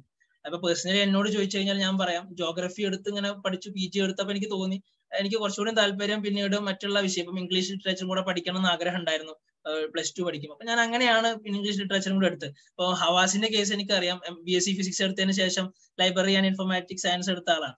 അപ്പോ അത് നമ്മൾ ഡിഗ്രി പഠിക്കുമ്പോൾ, പ്രത്യേകിച്ച് സെൻട്രൽ യൂണിവേഴ്സിറ്റിയിലൊക്കെ പഠിക്കുന്ന സമയത്ത് വ്യത്യസ്തങ്ങളായിട്ട് ഡിപ്പാർട്ട്മെന്റ്സിലുള്ള നമ്മുടെ ഫ്രണ്ട്സായിട്ടും കൂടെ നമ്മൾ ഇന്ററാക്ട് ചെയ്യുമ്പോൾ പല ഡിസിപ്ലിൻസിനും പല ഡിപ്പാർട്ട്മെന്റ്സിനും നമ്മൾ പല പ്രത്യേകതകൾ കാണും. അതിനും കൂടെ എന്തുകൊണ്ട് നമുക്കൊന്ന് എക്സ്പ്ലോർ ചെയ്ത് ഓടുക എന്നുള്ളൊരു തോട്ട്, നമുക്കൊരു ചിന്ത നമുക്ക് വരാം. അപ്പൊ അതൊക്കെ തന്നെയാണ് നമ്മൾ പലതിലേക്കും പോകുന്നത്. അപ്പൊ ഈ ഒരു ചോദ്യം ഇവിടെ ഹവാസ് ഉന്നയിച്ചത് നമുക്ക് അങ്ങനെ ഒരു പോസിബിൾ ആണോ എന്നുള്ളതാണ്. തീർച്ചയായിട്ടും നമുക്ക് ആ രീതിയിൽ, പ്രത്യേകിച്ച് ഇപ്പം ഇംഗ്ലീഷ് നമ്മൾ പഠിക്കുകയാണെങ്കിൽ നമുക്ക് ഫങ്ഷണൽ ഇംഗ്ലീഷ് പഠിച്ച ആളുകൾ ലിറ്ററേച്ചറിലോട്ട് പോകാറുണ്ട്, അല്ലെങ്കിൽ ലിബറൽ സ്റ്റഡീസിലോട്ട് പോകാറുണ്ട്, അല്ലെങ്കിൽ women and early childhood development പോലുള്ള കോഴ്സുകളിലേക്ക് പോകാറുണ്ട്, അല്ലെങ്കിൽ ടിസ്റ്റിലേക്ക്, ടാറ്റ ഇൻസ്റ്റിറ്റ്യൂട്ട് ഓഫ് സോഷ്യൽ സയൻസിലേക്ക് ഒരുപാട് കോഴ്സുകൾ, PG കോഴ്സുകൾ, നമുക്ക് ഏത് കോഴ്സ് നമ്മൾ ഡിഗ്രിക്ക് പഠിച്ചാലും നമുക്ക് PGയിലോട്ട് പോകാം. ടിസ് നെറ്റ് എക്സാമിലൂടെ നമുക്ക് പോസിബിൾ ആണ്. പിന്നെ CUET നമുക്ക് പോസിബിൾ ആണ്. അപ്പോൾ നമ്മൾ ചെയ്യേണ്ടത്, നമ്മൾ ഡിഗ്രിക്ക് ഇപ്പം നമുക്കത് ഇഷ്ടപ്പെട്ടിട്ടോ ഇഷ്ടപ്പെടാതെയോ നമ്മൾ പഠിച്ചതായിരിക്കും ആ കോഴ്സ്, പക്ഷെ PGക്ക് നമുക്ക് കുറച്ചും കൂടി താല്പര്യം ഏത് സബ്ജക്റ്റിനോടാണ്, ഏത് മേഖലയോടാണ് എന്ന് നോക്കാം. പിന്നെ ചില ആളുകളൊക്കെ ചെയ്യാറുള്ളത് പിന്നെ നെറ്റ് എക്സാം ക്രാക്ക് ചെയ്യാൻ കുറച്ചും കൂടി എളുപ്പം ഏതാണെന്ന് നോക്കാറുണ്ട്. അപ്പം റിസർച്ച് മെത്തേഡ് അങ്ങനെ നോക്കിയിട്ട് പോകുന്നവർ, അല്ലെങ്കിൽ കുറച്ചും കൂടി പിന്നെ റിസർച്ചിന് ഓപ്പർച്യൂണിറ്റി സ്കോപ്പ് ഉള്ള വിഷയം അല്ലെങ്കിൽ മേഖല ഏതാന്ന് നോക്കാറുണ്ട്. അപ്പൊ അതൊക്കെ ഓരോ ആളുകളുടെ ടേസ്റ്റ് അനുസരിച്ച് ചെയ്യാവുന്ന ഒരു കാര്യമാണ്. അൾട്ടിമേറ്റ്ലി ഇപ്പൊ എന്റെ കാര്യം പറയുകയാണെങ്കിൽ, ഞാൻ ഇഫ്ലുവിൽ ആദ്യം ഡിഗ്രിക്ക് അഡ്മിഷൻ എടുത്ത ആളായിരുന്നു. പക്ഷെ ചില കാരണങ്ങൾ കൊണ്ട് ഇഫ്ലു പോകാൻ പറ്റിയില്ല, ജാമ്യ തന്നെ എടുത്തു. അപ്പോൾ അത് ഉള്ളിലൊരു വിഷമം ഉണ്ടായിരുന്നു, ഇംഗ്ലീഷും കൂടെ പഠിക്കണം എന്നുള്ളത്. അപ്പൊ അതുകൊണ്ടാണ് പിന്നീട് PG കഴിഞ്ഞതിന് ശേഷം ഒരു ഇംഗ്ലീഷിന്റെ PGയും കൂടെ ചെയ്തത്. അപ്പം അത് ആളെ ഡിപ്പെൻഡ്സ് ഓൺ ദ പീപ്പിൾ എന്നാണ്, അല്ലെങ്കിൽ പേഴ്സൺസ് എന്നാണ് എനിക്ക് തന്നെ പറയാനുള്ളത്. Okay, fine. അപ്പൊ താങ്ക്സ് അദ്നാൻ. അപ്പോ അദ്നാന്റെ കുറച്ച് എക്സ്പീരിയൻസും എന്താണ് സെൻട്രൽ യൂണിവേഴ്സിറ്റീസിൽ മൊത്തത്തിൽ ഒരു ഓവറോൾ എന്ത് എക്സ്പോഷർ ആണ് കിട്ടുക എന്നുള്ള കാര്യങ്ങളാണ് അദ്നാൻ സൂചിപ്പിച്ചത്. നമ്മുടെ അഹമ്മദ് അംജദ് നമ്മുടെ ലൈവിലുണ്ട്.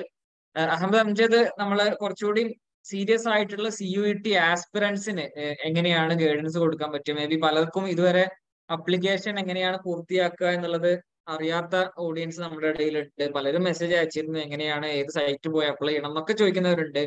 അപ്പൊ അഹമ്മദ് അംജദ് അസീം പ്രേംജി യൂണിവേഴ്സിറ്റിയിൽ നിന്നാണ് PG പഠനം നടത്തിക്കൊണ്ടിരിക്കുന്നത്. പോണ്ടിച്ചേരിയിൽ നിന്നാണ് അദ്ദേഹം ഗ്രാജുവേഷൻ കംപ്ലീറ്റ് ചെയ്തത്. അപ്പോൾ CUETയുടെ പ്രൊസീജിയറും കാര്യങ്ങളും ജസ്റ്റ് ഒന്ന് അഹമ്മദ് അംജദ് തുടങ്ങി വെക്കുമോ? ഏതെല്ലാം യൂണിവേഴ്സിറ്റികളാണ് പ്രധാനമായിട്ട് CUET അണ്ടറിൽ വരുന്നത്, അതിൽ തന്നെ ഏതാണ് ഏറ്റവും ടോപ്പ് മോസ്റ്റ് ലെയറിൽ നിൽക്കുന്ന യൂണിവേഴ്സിറ്റീസ്, ആ രൂപത്തിൽ അതിന്റെ പ്രൊസീജിയറും അപ്ലിക്കേഷൻ പ്രൊസീജിയേഴ്സും കാര്യങ്ങളും ജസ്റ്റ് ഒന്ന് സൂചിപ്പിച്ചു തുടങ്ങും. തീർച്ചയായും. അസ്സലാമു അലൈക്കും. ഇപ്പോ ഞാനിതില് അതിന് മുൻപ് എന്റെ ഒരു സ്ക്രീൻ ഒന്ന് ഷെയർ ചെയ്യാൻ. യെസ്. വിസിബിൾ ആണോ? യെസ്.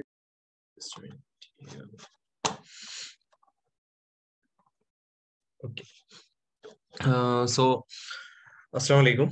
ഇപ്പോ CUET PGയെ കുറിച്ചിട്ട് വളരെ വിശദമായിട്ട് തന്നെ അതിനാണ് ഡീറ്റെയിൽഡ് ആയിട്ട് പറഞ്ഞു. എന്താണ്, എങ്ങനെയാണ്, മീൻസ് എന്തൊക്കെ എക്സ്പോഷർ, മീൻസ് നമ്മളിപ്പോ ഒരു സെൻട്രൽ യൂണിവേഴ്സിറ്റിയിൽ എത്തിക്കഴിഞ്ഞു കഴിഞ്ഞാൽ എന്താണ് നമുക്ക് പിന്നെ അവിടുന്ന് കിട്ടാവുന്ന ഫെസിലിറ്റീസ്, അതുപോലെ തന്നെ അവിടുത്തെ അക്കാഡമിക്സ്, അതുപോലെ തന്നെ അതിന്റെ മറ്റു കാര്യങ്ങളൊക്കെ അതിനെ വളരെ ഡീറ്റെയിൽഡ് ആയിട്ട് തന്നെ പറഞ്ഞു. അപ്പോ CUET PG എന്ന് പറയുന്നത് പിന്നെ നേരത്തെ അതിനാൻ പറഞ്ഞ പോലെ തന്നെ 2022 മുതൽ, കഴിഞ്ഞ വർഷം മുതലാണ് CUET PGയും അതുപോലെ തന്നെ UG ഒക്കെ സ്റ്റാർട്ട് ചെയ്തത്.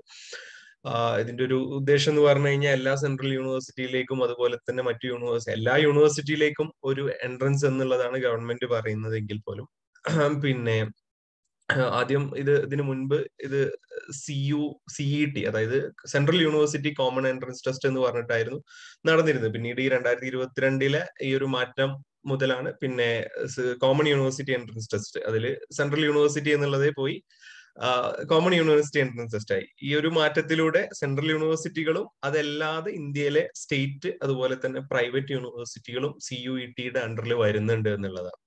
അപ്പോ CUET പിന്നെ PG കഴിഞ്ഞ വർഷം മുതലാണ് തുടങ്ങിയത്. ഇതൊരു ഓൺലൈൻ ടെസ്റ്റ് ആണ്. സെൻട്രൽ യൂണിവേഴ്സിറ്റികളിലേക്കും നേരത്തെ പറഞ്ഞ പോലെ തന്നെ ഇതിൽ പാർട്ടിസിപ്പേറ്റ് ചെയ്യുന്ന സ്റ്റേറ്റ് പ്രൈവറ്റ് യൂണിവേഴ്സിറ്റികളിലേക്കും നടക്കുന്ന ഒരു കോമൺ യൂണിവേഴ്സിറ്റി എൻട്രൻസ് ടെസ്റ്റ് ആണ് എന്നുള്ളതാണ്. അതുപോലെ ഇതൊരു കമ്പ്യൂട്ടർ ബേസ്ഡ് പിന്നെ ഓൺലൈൻ ടെസ്റ്റ് ആണ് നടക്കുക. നമുക്ക് സെന്റർ അലോട്ട് ചെയ്യും, അവിടെ പോയിട്ട് നമുക്ക് ഓൺലൈനായിട്ട് കമ്പ്യൂട്ടറിലായിരിക്കും എക്സാം ഉണ്ടാവുക എന്നുള്ളത്. യൂഷ്വലായിട്ട് നമ്മൾ കൺവെൻഷനൽ ആയിട്ട് വരുന്ന പെൻ ആൻഡ് പേപ്പർ അല്ലെങ്കിൽ ബബിൾ ചെയ്യുന്ന സിസ്റ്റം ആയിരിക്കില്ല എന്നുള്ളതാണ്.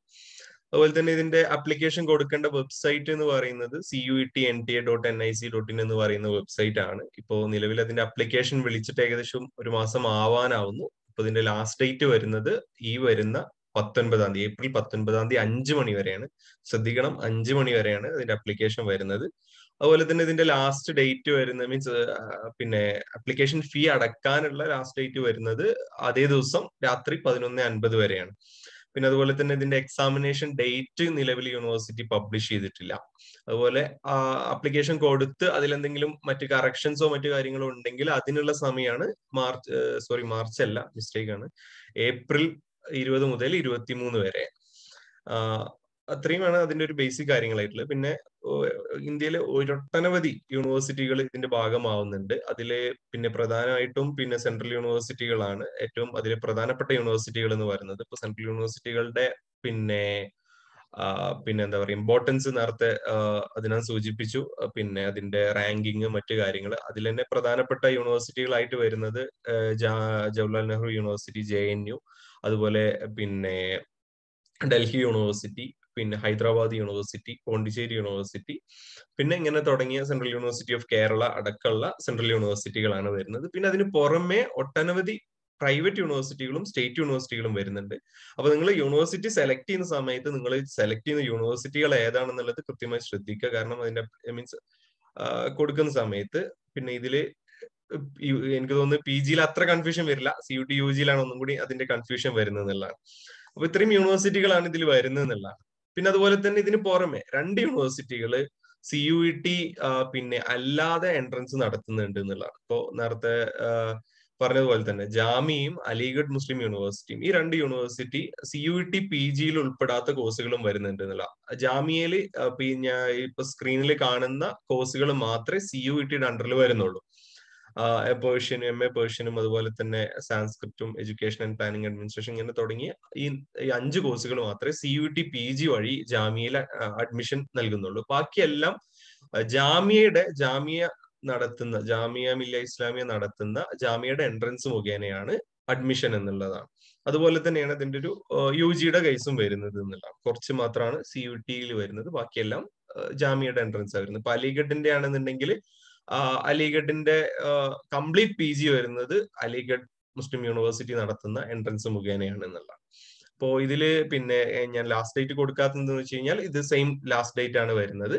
പിന്നെ മറ്റേ ജാമിയയുടെ ബാക്കിയുള്ള കോഴ്സുകൾക്ക് കൊടുക്കേണ്ട ലാസ്റ്റ് ഡേറ്റ് ഏപ്രിൽ 3 ആയിരുന്നു. ഇത് കഴിഞ്ഞിട്ടുണ്ട്. ഇപ്പോ ഇനി ഈ 5 കോഴ്സുകൾക്ക് മാത്രമേ CUET വഴി ജാമിയയിൽ അപേക്ഷ കൊടുക്കാൻ സാധിക്കുള്ളൂ എന്നുള്ളതാണ്.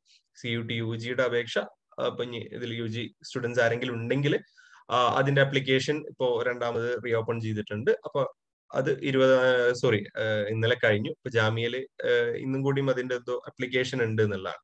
അതായത് സെപ്പറേറ്റ് ആയിട്ട് അപ്ലിക്കേഷൻ കൊടുക്കാനുള്ളത്. പിന്നെ ഇതിന്റെ ഒരു അപ്ലിക്കേഷൻ ഫീ വരുന്നത് പിന്നെ 3 പേപ്പറിനാണെന്നുണ്ടെങ്കിൽ ഇത് ടെസ്റ്റ് പേപ്പർ എന്നുള്ള രീതിയിലാണ് ഇതിന്റെ ഒരു അപ്ലിക്കേഷന്റെ ഒരു സാധനം വരുന്നത്. നിങ്ങൾക്ക് ക്ലിയർ ആയിട്ട് പറഞ്ഞുതരാം. അപ്പൊ അപ്ലിക്കേഷൻ ഫീ വരുന്നത് 3 പേപ്പറിന് ജനറൽ കാറ്റഗറി 1000, പിന്നെ OBC 800, പിന്നെ SC/ST അതുപോലെ തന്നെ ഡിഫറെന്റ്ലി ഏബിൾഡ് ആയിട്ടുള്ള സ്റ്റുഡൻസിന് 700, 750 എന്നുള്ള രൂപത്തിലാണ്. പിന്നെ അത് കഴിഞ്ഞ് അഡീഷണൽ ആയിട്ട് വരുന്ന ഓരോ പേപ്പറിനും ജനറൽ കാറ്റഗറിക്ക് 500ഉം അതേപോലെ തന്നെ അതല്ലാതെ വരുന്ന ബാക്കി കാറ്റഗറിക്ക് 400 എന്നുള്ള നിലയ്ക്ക് അഡീഷണൽ ആയിട്ട് വരുന്ന 4ാമത്തെ പേപ്പറും 5ാമത്തെ പേപ്പറിനൊക്കെ സെപ്പറേറ്റ് ആയിട്ട് 400 രൂപ വെച്ച് വരും എന്നുള്ളതാണ്. ഇത്രയാണ് ഇതിന്റെ ഒരു ബേസിക് കാര്യങ്ങൾ. പിന്നെ എന്ന് പറഞ്ഞു കഴിഞ്ഞാൽ ഈ ഒരു എക്സാം നടക്കുന്നത് ഒരു ദിവസം 2 ഷിഫ്റ്റ് ആയിട്ടായിരിക്കും. നമ്മൾ 3-4 എൻട്രൻസ് മീൻസ് പേപ്പറിനൊക്കെ കൊടുക്കുന്ന സമയത്ത് അതില് നമ്മള് പിന്നെ ഒരു ദിവസം 2 എക്സാം ആയിരിക്കും ഉണ്ടാവുക, ചിലപ്പോ വേറെ വേറെ ദിവസങ്ങളിലായിരിക്കും. അപ്പൊ അങ്ങനെ 2 ഷിഫ്റ്റ് ആയിട്ടാണ്, ഒരു ദിവസം 2 ഷിഫ്റ്റ് ആയിട്ടാണ് എക്സാം നടക്കുന്നത്. പിന്നെ അതുപോലെ തന്നെ ഇത് ഏതൊക്കെ ദിവസങ്ങളിൽ നടക്കും എന്നുള്ളത് നിലവിൽ യൂണിവേഴ്സിറ്റി CUET NTA പബ്ലിഷ് ചെയ്തിട്ടില്ല. അത് വരുന്ന ദിവസങ്ങളിൽ ഉണ്ടാവും. മോസ്റ്റ്ലി ജൂൺ ജൂലൈ ഒക്കെ ആയിട്ട് തന്നെയാണ് ഉണ്ടാവുക എന്നുള്ളതാണ്. പിന്നെ ശ്രദ്ധിക്കേണ്ട ഒരു കാര്യം എന്ന് പറഞ്ഞു കഴിഞ്ഞാൽ ഇതിന്റെ എക്സാം പാറ്റേൺ എങ്ങനെ എന്നുള്ളൊരു സംശയം ഉണ്ടാവും. മെയിൻലി ഇതിന്റെ ഒരു എക്സാം പാറ്റേൺ പറഞ്ഞു കഴിഞ്ഞാൽ പിന്നെ ഓരോ പേപ്പർ കോഡിനും ഡിഫറെന്റ് ആണ്. ഇപ്പൊ ഇതിൽ കാണുന്നത് 1, 2, 3, 1, 2A, 2A, 2B, 2C, 2D എന്നൊക്കെ പറഞ്ഞ് കൊടുത്തിട്ടുള്ളത് പിന്നെ അതിന്റെ ഡിഫറെന്റ് പാറ്റേൺസ് ആണെന്നുള്ളതാണ്. മെയിൻലി ഇതിന്റെ ഒരു സ്ട്രക്ചർ എന്ന് പറഞ്ഞു കഴിഞ്ഞാൽ പാർട്ട് A, പാർട്ട് B എന്നുള്ള നിലക്കാണ്. അതിൽ പാർട്ട് A എന്ന് പിന്നെ പറയുന്നത് കോംപ്രിഹെൻസീവ് പിന്നെ മീൻസ് ലാംഗ്വേജ് ഇങ്ങനെയുള്ള കാര്യങ്ങളൊക്കെ വരുന്ന പിന്നെ പാർട്ടും, സെക്കൻഡ് എന്ന് പറഞ്ഞു കഴിഞ്ഞാൽ നമ്മുടെ സബ്ജക്ട് പാർട്ടും എന്നുള്ള രീതിയിലാണ് വരുന്നത്. അപ്പൊ അതന്നെ ലാംഗ്വേജിലേക്ക് വരുന്ന സമയത്ത് അതിൽ മാറ്റങ്ങൾ വരും. അപ്പൊ അതിൽ ഓരോ പാറ്റേണുകളാണ് ഇതിൽ പറയുന്നത്. ഇപ്പോ പാറ്റേൺ 1 പറയുന്നത് 25 പിന്നെ questions consisting of English or Hindi language, പിന്നെ അതുപോലെ തന്നെ അതിന്റെ വെർബൽ എബിലിറ്റി, ഇങ്ങനെയുള്ള കാര്യങ്ങളാണ് വരുന്നത്. പിന്നെ ഡൊമൈൻ നോളജ് ക്വസ്റ്റ്യൻസ്, അതുമായി ബന്ധപ്പെട്ട ക്വസ്റ്റ്യൻസ് വരുന്നത്. പിന്നെ സെക്കൻഡിലേക്ക് വരുന്ന സമയത്ത് അതിന്റെ സ്ട്രക്ചർ മാറി. അതിൽ ഈ ലാംഗ്വേജും വരുന്നുണ്ട്, അതിന് പുറമെ പിന്നെ മാത്തമാറ്റിക്കൽ, പിന്നെ ക്വാണ്ടിറ്റേറ്റീവ് അബിലിറ്റി, അനലിറ്റിക്കൽ സ്കിൽസ്, ഇങ്ങനത്തെ കാര്യങ്ങളൊക്കെ വരുന്നുണ്ട് എന്നുള്ളതാണ്. അപ്പൊ നമ്മൾ എടുക്കുന്ന പേപ്പറിന്റെ പാറ്റേൺ എങ്ങനെയാണെന്നുള്ളത് നമ്മൾ നോക്കണം. ഇതിപ്പോ ഇതിൽ കൊടുത്തിട്ടുള്ളത്, ഇതൊക്കെ ഞാൻ ഇതിൽ കാണിക്കുന്ന എല്ലാ ഡാറ്റാസും യൂണിവേഴ്സിറ്റി പിന്നെ NTA പ്രൊവൈഡ് ചെയ്തിട്ടുള്ള NTA ബ്രോഷറിലുള്ളതാണ്. അപ്പോൾ ഇതിൽ എന്തെങ്കിലും ഡൗട്ടുകൾ ഉണ്ടെന്നുണ്ടെങ്കിൽ അത് റെഫർ ചെയ്താൽ മതി. ഇപ്പൊ ഇതിൽ തുടക്കത്തിൽ തന്നെ ഈ കാര്യങ്ങളൊക്കെ കൊടുത്തിട്ടുണ്ട്. അപ്പൊ അതിൽ നമ്മളിപ്പോ എടുക്കുന്ന ഒരു പേപ്പർ ഇപ്പോ COQ P01 ആണെന്നുണ്ടെങ്കിൽ അതിന്റെ പാറ്റേൺ 2A ആണ്. അപ്പൊ ഈ ഒരു പാറ്റേൺ രീതിയിലാണ് അതിൻ്റെ ഇത് വരിക എന്നുള്ളത്. അപ്പൊ അങ്ങനെയുള്ള ഓരോ ക്വസ്റ്റ്യനും മീൻസ് ഓരോ പേപ്പർ കോഡിനും ഇത്തരത്തിലേക്കാണ് അതിന്റെ ഡീറ്റെയിൽസ് വരിക എന്നുള്ളതാണ്. പിന്നെ അതുപോലെ തന്നെ 100 ക്വസ്റ്റ്യൻ ആണ് ഉണ്ടാവുക. അതിലാണ് ഈ പറഞ്ഞ പോലെ പാർട്ട് A പാർട്ട് B എന്നുണ്ടാവും. പിന്നെ അതില് നമുക്ക് ഇപ്പൊ ഈ പറഞ്ഞ നമുക്ക് എത്ര കോഡ് സെലക്ട് ചെയ്യാം എന്നുള്ളൊരു പിന്നെ സംശയം ഉണ്ടാവും. അപ്പൊ നമുക്ക് മാക്സിമം 20 കോഡ് വരെ നമുക്ക് സെലക്ട് ചെയ്യാം എന്നുള്ളതാണ്. 20 പേപ്പർ വരെ നമുക്ക് എക്സാം എഴുതാം എന്നുള്ളതാണ്. പിന്നെ അതുപോലെ തന്നെ ഇതിൽ പാർട്ട് എയില് നമുക്ക് 2 ലാംഗ്വേജിൽ എഴുതാം, ഇംഗ്ലീഷിലോ ഹിന്ദിയിലോ നമുക്ക് എഴുതാം എന്നുള്ളതാണ്. അതുപോലെ ഇതിന്റെ ഒരു മാർക്കിംഗ് സ്കീം വരുന്നത് പിന്നെ ശരി ഉത്തരത്തിന് 4 മാർക്കും അതുപോലെ തന്നെ ഇൻകറക്റ്റ് ആൻസേഴ്സിന് പിന്നെ -1 എന്നുള്ള നിലക്കും പിന്നെ അതിന്റെ സ്കോർ ഡിഡക്ട് ചെയ്യും എന്നുള്ളതാണ്. ഈ രീതിക്കാണ് അതിന്റെ കാര്യങ്ങൾ വരുന്നത്. പിന്നെ എന്താ പറയാ, ചില യൂണിവേഴ്സിറ്റികൾ NTA സ്കോർ ഇപ്പോ NTA ഞാൻ പറഞ്ഞു പാർട്ട് A പാർട്ട് B എന്നുള്ള രീതിയിലാണ് എക്സാം നടക്കുന്നത്. ഇപ്പോ JNU എക്സാം JNUലേക്ക് അഡ്മിഷൻ നേടാൻ ആഗ്രഹിക്കുന്ന കുട്ടികൾ ശ്രദ്ധിക്കേണ്ടത് പാർട്ട് B മാത്രമേ കൺസിഡർ ചെയ്യുള്ളൂ. പിന്നെ ഈ ഒരു ഇതിലേക്ക് നമ്മുടെ എന്താ പറയാ എൻട്രൻസിന്റെ സ്കോർ പിന്നെ ഇത് കഴിഞ്ഞിട്ട് മെറിറ്റ് ലിസ്റ്റ് ഇടുകയാണ് ചെയ്യുക. അതായത് ഇതിന്റെ ഒരു അഡ്മിഷൻ പ്രൊസീജിയർ എന്ന് പറഞ്ഞു കഴിഞ്ഞാൽ ആദ്യം നമ്മൾ എൻട്രൻസ് എഴുതുന്നു പേപ്പർ കോഡ് പ്രകാരം. ഈ പേപ്പർ കോഡ് സെലക്ട് ചെയ്യുന്ന സമയത്ത് തന്നെ നമ്മൾ ഏത് യൂണിവേഴ്സിറ്റിയിലാണോ പഠിക്കാൻ ആഗ്രഹിക്കുന്നത് ആ യൂണിവേഴ്സിറ്റിയുടെ വെബ്സൈറ്റും അതുപോലെ തന്നെ അതിന്റെ ബ്രോഷറൊക്കെ റെഫർ ചെയ്യുക. അതുപോലെ തന്നെ NTA ഇൻഫർമേഷൻ ബ്രോഷറിലും കൃത്യമായിട്ട് കൊടുത്തിട്ടുണ്ടാവും. എങ്കിൽ പോലും അതിന്റെ എലിജിബിലിറ്റിയും പിന്നെ മറ്റു കാര്യങ്ങളും നിങ്ങൾ അതത് യൂണിവേഴ്സിറ്റികൾ നിങ്ങൾ പഠിക്കാൻ ആഗ്രഹിക്കുന്ന യൂണിവേഴ്സിറ്റികളിൽ റെഫർ ചെയ്യുക എന്നുള്ളതാണ്. അപ്പൊ അതിൽ ആ കോഡ് കൊടുത്തിട്ടുണ്ടാവും. അപ്പൊ ആ കോഡ് പിന്നെന്താ പറയാ അനുസരിച്ചിട്ടാണ് നമ്മൾ എക്സാം എഴുതേണ്ടത്. അപ്പൊ അതിൽ തന്നെ പാർട്ട് 1 പാർട്ട് 2 ഉണ്ട്. അതിൽ ഞാൻ പറഞ്ഞ പോലെ JNUല് പാർട്ട് B ആണ്. അങ്ങനെ ചില യൂണിവേഴ്സിറ്റികൾ ഇത്തരത്തിലേക്കാണ് വരുന്നത്. ഇപ്പോ എന്റെ പിന്നെ ഞാൻ മനസ്സിലാക്കുന്നത് പാർട്ട് B വരുന്നത് പിന്നെ JNUല് മാത്രമേ ഉള്ളൂ എന്നല്ല, ബാക്കി എല്ലായിടത്തും രണ്ടും കൂടി കൺസിഡർ ചെയ്തിട്ടാണ് മാർക്ക് വരിക എന്നുള്ളതാണ്. പിന്നെ അതുപോലെ തന്നെ ഇതിന്റെ ഒരു വേറൊരു കാര്യം നേരത്തെ പറഞ്ഞു, ഇതിലിപ്പോ NTA എന്ന് പറയുന്നത് ഇതിൽ എക്സാം നടത്തുന്നത് വരെ റോള്. ഇപ്പൊ നമ്മളിതൊരു ഫസ്റ്റ് ആപ്ലിക്കേഷൻ കൊടുക്കുന്നത് NTA വെബ്സൈറ്റിലാണ്. അത് കഴിഞ്ഞ് നമ്മൾ ഇതിന്റെ സ്കോർ വന്നതിന് ശേഷം രണ്ടാമത് ഏത് യൂണിവേഴ്സിറ്റിയിലാണോ നമ്മൾ അഡ്മിഷൻ എടുക്കാൻ ആഗ്രഹിക്കുന്നത് ആ യൂണിവേഴ്സിറ്റിയിൽ നമ്മൾ ഈ സ്കോർ കാർഡ് വെച്ച് അപേക്ഷിക്കുകയാണ് ചെയ്യുക. എന്നിട്ട് ആ അപേക്ഷിക്കുന്നവരിൽ നിന്ന് പിന്നെ ഇപ്പോ ഒരു ഉദാഹരണം പറയുകയാണെങ്കിൽ ഞാൻ പൊളിറ്റിക്കൽ സയൻസിന് JNUല് അപേക്ഷിച്ചു. അപ്പോ ആദ്യം ഞാൻ NTA മീൻസ് ഇത് എഴുതി, അതായത് അപേക്ഷ കൊടുക്കുക എന്ന് പറഞ്ഞാൽ CUT വെബ്സൈറ്റിലാണ് ആദ്യം അപേക്ഷ കൊടുക്കുക. അതിനുശേഷം റിസൾട്ട് വന്നതിന് ശേഷം അതിന്റെ സ്കോർ കാർഡ് വെച്ചിട്ട് ഞാൻ JNUന്റെ പോർട്ടലിൽ ആ പോർട്ടൽ ആ സമയത്ത് തുറക്കും. അപ്പൊ ആ തുറന്ന് പിന്നെ പോർട്ടലിൽ നമ്മൾ എന്ത് ചെയ്യണം, ഈ സ്കോർ കാർഡ് വെച്ച് അപേക്ഷിക്കണം. ഞാൻ JNUല് എനിക്ക് ഇത്ര മാർക്കാണ് കിട്ടിയുള്ളതൊക്കെ അപ്ലോഡ് ചെയ്തതിനു ശേഷം അവിടെ അപ്ലൈ ചെയ്ത കുട്ടികൾ ഈ സ്കോർ വെച്ച് അവിടെ അപ്ലൈ ചെയ്ത കുട്ടികൾ വെച്ചിട്ട് അവര് പിന്നെ റാങ്ക് ലിസ്റ്റ് പബ്ലിഷ് ചെയ്യാണ് ചെയ്യുക. ഇങ്ങനെയാണ് എല്ലാ യൂണിവേഴ്സിറ്റിയിലും അതിന്റെ ഒരു സ്കോർ പബ്ലിഷ് ചെയ്യുക എന്നുള്ളതാണ്. പിന്നെ ഇതില് പിന്നെന്താ പറയാ, നമ്മുടെ ബാക്കി എല്ലാ യൂണിവേഴ്സിറ്റികളിലും വരുന്ന പോലെ റിസർവേഷൻസ് ഉണ്ട്. റിസർവേഷൻ കൊടുക്കുന്ന സമയത്ത് ഇതിലിപ്പോ EWS ആണെങ്കിൽ EWS സർട്ടിഫിക്കറ്റ് വേണം. April 1 ശേഷം ഇഷ്യൂ ചെയ്ത EWS സർട്ടിഫിക്കറ്റ് വേണം. OBC ആണെങ്കിൽ OBC non creamy layer certificate വേണം. സാധാ OBC സർട്ടിഫിക്കറ്റ് അല്ല, സെൻട്രൽ യൂണിവേഴ്സിറ്റികളാകുമ്പോൾ OBC NCL സർട്ടിഫിക്കറ്റ് ആണ്. പിന്നെ അതുപോലെ SC/ST സർട്ടിഫിക്കറ്റ്, അതുപോലെ പിന്നെ ഡിഫറെന്റ്ലി ഏബിൾഡ് ആയിട്ടുള്ള ആൾക്കാരാണെങ്കിൽ അതിന്റെ സർട്ടിഫിക്കറ്റ്, ഇത്രയും സർട്ടിഫിക്കറ്റുകൾ പിന്നെ ഇതിന്റെ പിന്നെ ഇതിൽ ഉൾപ്പെടുന്ന ആൾക്കാർ പ്രത്യേകം കയ്യിൽ കരുതണം എന്നുള്ളതാണ് അപേക്ഷ കൊടുക്കുന്ന സമയത്ത്. അതുപോലെ തന്നെ ഇനി സപ്പോസ് നമ്മളടുത്ത് ഈ പറയുന്ന OBC സർട്ടിഫിക്കറ്റോ EW സർട്ടിഫിക്കറ്റോ SC/ST സർട്ടിഫിക്കറ്റോ ഇല്ല എന്ന് വെക്കാം. അപ്പൊ നമുക്ക് അതിനുള്ള ഒരു ഓപ്ഷൻ ഉണ്ട്. യൂണിവേഴ്സിറ്റിയുടെ NTA ഈ പ്രോസ്പെക്ടസിൽ പിന്നെ നിങ്ങൾ നോക്കിക്കഴിഞ്ഞാൽ അല്ലെങ്കിൽ ഒരു ഡിക്ലറേഷൻ ഫോം കാണാം. ആ ഫോം ഫില്ല് ചെയ്ത് ഇപ്പോൾ നിങ്ങൾക്ക് തൽക്കാലം അത് കിട്ടിയ മീൻസ് ഇപ്പോൾ സമയം ചിലപ്പോൾ ഒരു പക്ഷേ ഇപ്പൊ അപേക്ഷിച്ചാൽ നിങ്ങൾക്ക് OBC സർട്ടിഫിക്കറ്റ് കിട്ടിക്കൊള്ളണമെന്നില്ല. അപ്പൊ ആ സമയത്ത് നിങ്ങൾക്ക് അത് വെച്ചിട്ടും അപേക്ഷ സമർപ്പിക്കാവുന്നതാണ്. പിന്നീട് അടുത്ത സ്റ്റെപ്പിൽ പിന്നെ ഇപ്പോൾ ഓരോ യൂണിവേഴ്സിറ്റിയിലേക്ക് അപേക്ഷ സമർപ്പിക്കുമ്പോഴേക്ക് ഈ പിന്നെ OBC സർട്ടിഫിക്കറ്റ് നിങ്ങൾ റെഡി ആക്കണം എന്നുള്ളത്. ഇത്രയാണ് അതിന്റെ ഒരു ബേസിക് കാര്യങ്ങൾ ഉള്ളത്. പിന്നെ ഇതിന്റെ ഒരു അപ്ലിക്കേഷനിലേക്ക് വരികയാണെന്നുണ്ടെങ്കിൽ ഇപ്പോ ഈ രീതിക്കാണ് ഇതിന്റെ ഒരു ഇത് വരിക. അപ്പൊ ആദ്യം ബേസിക് രജിസ്ട്രേഷൻ, പിന്നെ നമ്മുടെ പിന്നെ ഡീറ്റെയിൽസ് കൊടുക്കാം, പേഴ്സണൽ ഡീറ്റെയിൽസ്, പിന്നെ ഈ ഒരു സെക്ഷൻ, പിന്നെ ഇതിന്റെ ഇടയിൽ ഒരു ആധാർ ഉണ്ടോ ഇല്ലേ എന്നൊക്കെ ചോദിക്കുന്നുണ്ട്. അവിടെ നിങ്ങൾക്ക് കൊടുക്കണമെങ്കിൽ കൊടുക്കാം, ദാറ്റ്സ് നോട്ട് നെസസറി.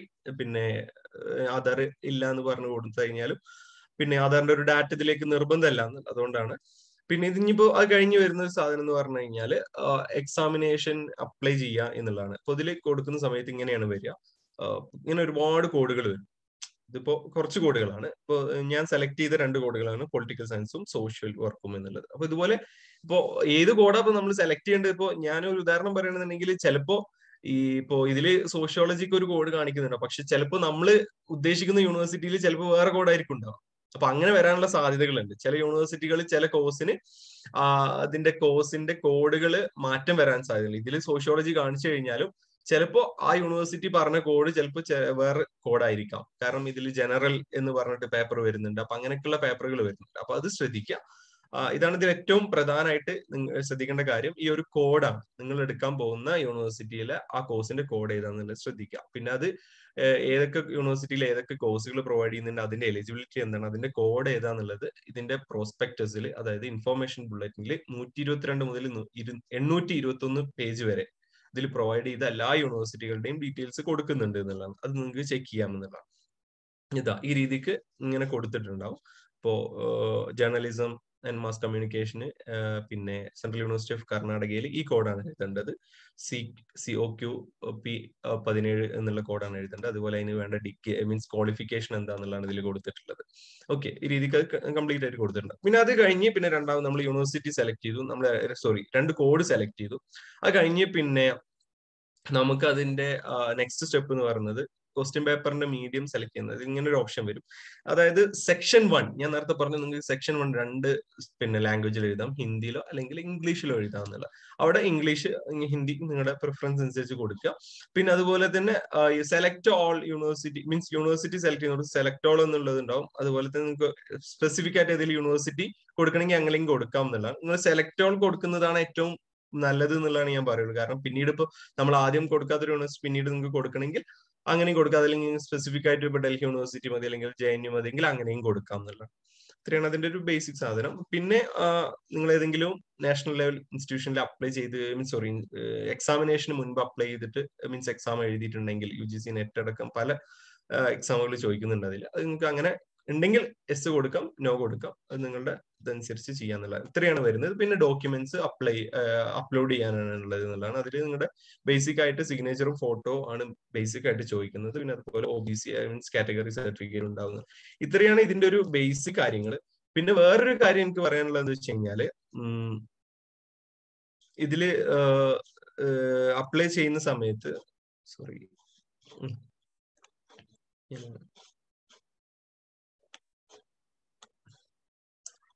ഇപ്പൊ നിങ്ങൾക്ക് ഇതിൽ കാണുന്നുണ്ടല്ലോ, എന്റെ സ്ക്രീന് കാണുന്നുണ്ടല്ലോ അല്ലെ?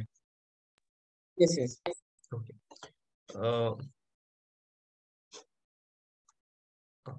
ഇപ്പോ CUETയുടെ വെബ്സൈറ്റ് തുറന്നു കഴിഞ്ഞാൽ ഈ രീതിക്കാണ് അതിന്റെ CUET PGയുടെ വെബ്സൈറ്റ് വരിക. ഇതിൽ ഈ പബ്ലിക് നോട്ടീസ് എന്നുള്ള കാര്യങ്ങൾ പ്രത്യേകം നോക്കുക. ഇതിലിപ്പോ ഇതൊക്കെ പറയുന്നത് ഓരോ ഇതിൽ വരുന്ന ഈ ഫസ്റ്റ് ഇൻഫോർമേഷൻ ബ്രോഷറിൽ വരുന്ന അമെന്റ്മെന്റ്സ് ആണ് ഇതിൽ കാണിക്കുന്നത്. അധികവും അങ്ങനെയാണ് ഉണ്ടാവുക. അതുപോലെ തന്നെ ഇതിന്റെ അപ്ലിക്കേഷൻ എക്സ്റ്റെൻഡ് ചെയ്തത്, അതുപോലെ തന്നെ ഇങ്ങനെയുള്ള നോട്ടിഫിക്കേഷൻസ് ഒക്കെ ഈ ഒരു സൈഡിലാണ് വരിക. അപ്പൊ അത് നോക്കുക. അപ്പൊ ഇതിലിപ്പോ ഞാൻ പിന്നെ ഈ സാധനം കുറെ യൂണിവേഴ്സിറ്റികൾ പുതുതായിട്ട് ആഡ് ചെയ്തിട്ടുണ്ട്. അതുപോലെ തന്നെ ചില യൂണിവേഴ്സിറ്റികൾ ഒഴിവാക്കിയിട്ടുണ്ട്. ഇപ്പൊ അതൊക്കെ ഓരോ യൂണിവേഴ്സിറ്റികളുടെ കോഴ്സ് ഡിലീറ്റ് ചെയ്തതുണ്ട്, കോഴ്സ് പുതുതായിട്ട് ആഡ് ചെയ്തതുണ്ട്. അപ്പൊ അങ്ങനെയുള്ള ഡീറ്റെയിൽസ് ഒക്കെ ഇതിൽ കൊടുത്തിട്ടുണ്ട്. ചില കോഴ്സ് ആഡ് നോക്കിയാൽ കാണാം, ഈ ഒരു കോഴ്സ് ഇതിൽ ആഡ് ചെയ്തതാണ്. ഒക്കെ അങ്ങനെ കുറെ മാറ്റങ്ങൾ വരുന്നത് ഇതിൽ ആണ് നോട്ടിഫൈ ചെയ്യുക. അപ്പൊ നിങ്ങൾ അപ്ലൈ ചെയ്യുന്നതിന് മുൻപ് ഇൻഫോർമേഷൻ ബ്രോഷറും അതുപോലെ തന്നെ ഈ ഒരു പിന്നെ നോട്ടിഫിക്കേഷൻ പാനലും പ്രത്യേകം പബ്ലിക് നോട്ടീസിന്റെ പാനലും പ്രത്യേകം ശ്രദ്ധിക്കുക. അതിൽ മാറ്റങ്ങൾ വന്നിട്ടുണ്ടോ അല്ലെങ്കിൽ കോഴ്സിന്റെ കോഡ് മാറ്റം വന്നിട്ടുണ്ടോ? അപ്പൊ ഞാൻ ഉദാഹരണം പറയുകയാണെങ്കിൽ കഴിഞ്ഞ കൊല്ലം CUET PGക്ക് തുടക്കത്തില് JNU പ്രൊവൈഡ് ചെയ്യുന്ന labour studies, development and labour സ്റ്റഡീസിന്റെ code social വർക്കിന്റെ സെയിം കോഡായിരുന്നു. പിന്നീട് അത് ലാസ്റ്റ് ആയപ്പോഴേക്കും അതിന്റെ കോഡ് മാറി. മീൻസ് അതിന്റെ പുതുതായിട്ടൊരു കോഡ് അവർ കൊടുത്തു. അന്നെന്തോ PGQP 79, ആദ്യം 20 ആയിരുന്നു, പിന്നെ 79 എന്നുള്ള കോഡ് പിന്നീട് കൊടുത്തു. അപ്പൊ നമ്മളത് സപ്പോസ് നമ്മളത് ലാസ്റ്റ് ഡേറ്റിന്റെ ആ സമയത്തൊക്കെ ഒന്ന് ചെക്ക് ചെയ്യുക. അഥവാ നമ്മൾ ചെക്ക് ചെയ്തിട്ടില്ല എന്നുണ്ടെങ്കിൽ നമുക്ക് എന്ത് ചെയ്യും, പിന്നെ നമുക്ക് ആ ഒരു കോഴ്സ് നമ്മൾ അപ്ലൈ ചെയ്തിട്ടുണ്ടാവും, പക്ഷെ പിന്നീട് അത് പിന്നെ ഇതില് പിന്നെ ഇങ്ങനെ ഒരു മാറ്റം വന്നുകൊണ്ട് നമ്മൾ അതിൽ അറിയാതെ പോകുന്ന ഒരു സ്ഥിതി ഉണ്ടാവും എന്നുള്ളതാണ്. അപ്പൊ അത് പ്രത്യേകം ശ്രദ്ധിക്കണം എന്നുള്ളതാണ്. ഇപ്പോ ലാസ്റ്റ് പിന്നെ നമ്മൾ അപ്ലിക്കേഷൻ സബ്മിറ്റ് ചെയ്ത് കഴിഞ്ഞു കഴിഞ്ഞാൽ നമുക്കത് പിന്നെ നോക്കാം, ശ്രദ്ധിക്കാം എന്നുള്ള. കാരണം പിന്നീട് നമുക്ക് ഇതിന്റെ ഒരു കറക്ഷൻ വിൻഡോ വരുന്നുണ്ട്, ആ സമയത്ത് നമുക്കത് തിരുത്താം എന്നുള്ളതാണ്. ഇത്രയാണ് ഇതിന്റെ ഒരു ബേസിക് ആയിട്ടുള്ള കാര്യങ്ങൾ ഉള്ളത്. പിന്നെ നിങ്ങൾക്ക് എന്തെങ്കിലും ഡൗട്ടോ മറ്റു കാര്യങ്ങളോ ഉണ്ടെന്നുണ്ടെങ്കിൽ ചോദിക്കാം. അതായിരിക്കും നല്ലതെന്ന് തോന്നുന്നു. Thank you. ഹവാസ്? യെസ്. വേറെ ആർക്കെങ്കിലും എന്തെങ്കിലും ചോദ്യങ്ങൾ ചോദിക്കണമെങ്കിൽ ചോദിക്കാം. വളരെ കോംപ്രഹെൻസീവ് ആയിട്ടാണ് അംജദ് എക്സ്പ്ലെയിൻ ചെയ്തത്. Application പ്രൊസീജിയറുകളും CUET application window Ahmed നമ്മളെ കാണിച്ചു. അഹമ്മദ് അംജദ്, എന്തെങ്കിലും ക്വറീസ് ഉണ്ടെങ്കിൽ നിങ്ങൾക്ക് ചോദിക്കാം. അതല്ല ഇനിയും ഫെർദർ ക്വറീസ് ഉണ്ടെങ്കിൽ നമ്പർ നമ്മളെ ചാറ്റ് ബോക്സിൽ ഞാൻ ഇട്ടിട്ടുണ്ട്, അതിൽ കണക്ട് ചെയ്യാം. നോമ്പായതുകൊണ്ട് തന്നെ ഈ ഒരു സമയം വളരെ ക്രൂഷ്യൽ ആണെന്ന് അറിയാം. പക്ഷെ നമ്മൾ ഏപ്രിൽ 19 മുന്നേ നമ്മൾ അപ്ലിക്കേഷൻ ഡെഡ് ആവും എന്നുള്ളത് കൊണ്ടാണ് പെട്ടെന്ന് തന്നെ നമ്മൾ ഇങ്ങനെ ഒരു പ്രോഗ്രാം ഹോസ്റ്റ് ചെയ്തത്. അപ്പോ വേറെ എന്തെങ്കിലും ക്വറീസ് ഉണ്ടെങ്കിൽ പെട്ടെന്ന് തന്നെ ചോദിക്കാം, അൺമ്യൂട്ട് ചെയ്ത് ചോദിക്കാം. ഇല്ലെങ്കിൽ നമ്മളെ ഈ കാണുന്ന നമ്പറിൽ നിങ്ങൾക്ക് കണക്ട് ചെയ്യാം.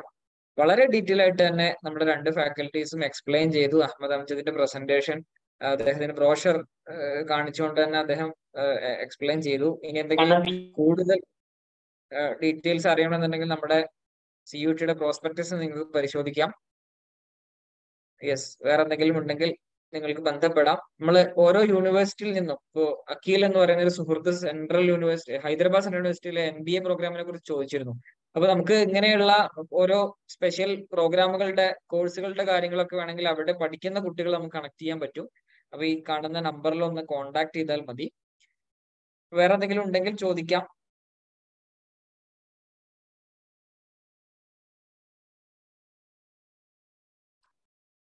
ഞാനൊരു സംഭവം കൂടി അഡീഷണൽ ആയിട്ട് പറയാം. ഇപ്പോ ഇതില് പിന്നെ നമ്മൾ അപേക്ഷ കൊടുക്കുന്ന സമയത്ത് നമുക്ക് സെന്റേഴ്സ്, ഇപ്പൊ സപ്പോസ് ചിലപ്പോൾ നമ്മൾ ഇപ്പോ ഒരു ഉദാഹരണം പറയുകയാണെങ്കിൽ, ഇപ്പൊ ഞാൻ ഡൽഹിയിലാണ് ഉള്ളത്, പക്ഷെ ഞാൻ നാട്ടില് മീൻസ് കേരളത്തിലെ ഒരു വിദ്യാർത്ഥിയാണെന്നുണ്ടെങ്കിൽ, അല്ലെങ്കിൽ ഞാൻ വേറൊരു സംസ്ഥാനത്താണ് ഉള്ളതെന്നുണ്ടെങ്കിൽ കറസ്പോണ്ടൻസ് ആയിട്ട് മീൻസ് നമ്മൾ എവിടെയാണെങ്കിലും നമ്മൾ രണ്ട് അഡ്രസ്സും സെയിം കൊടുക്കാറുണ്ട്.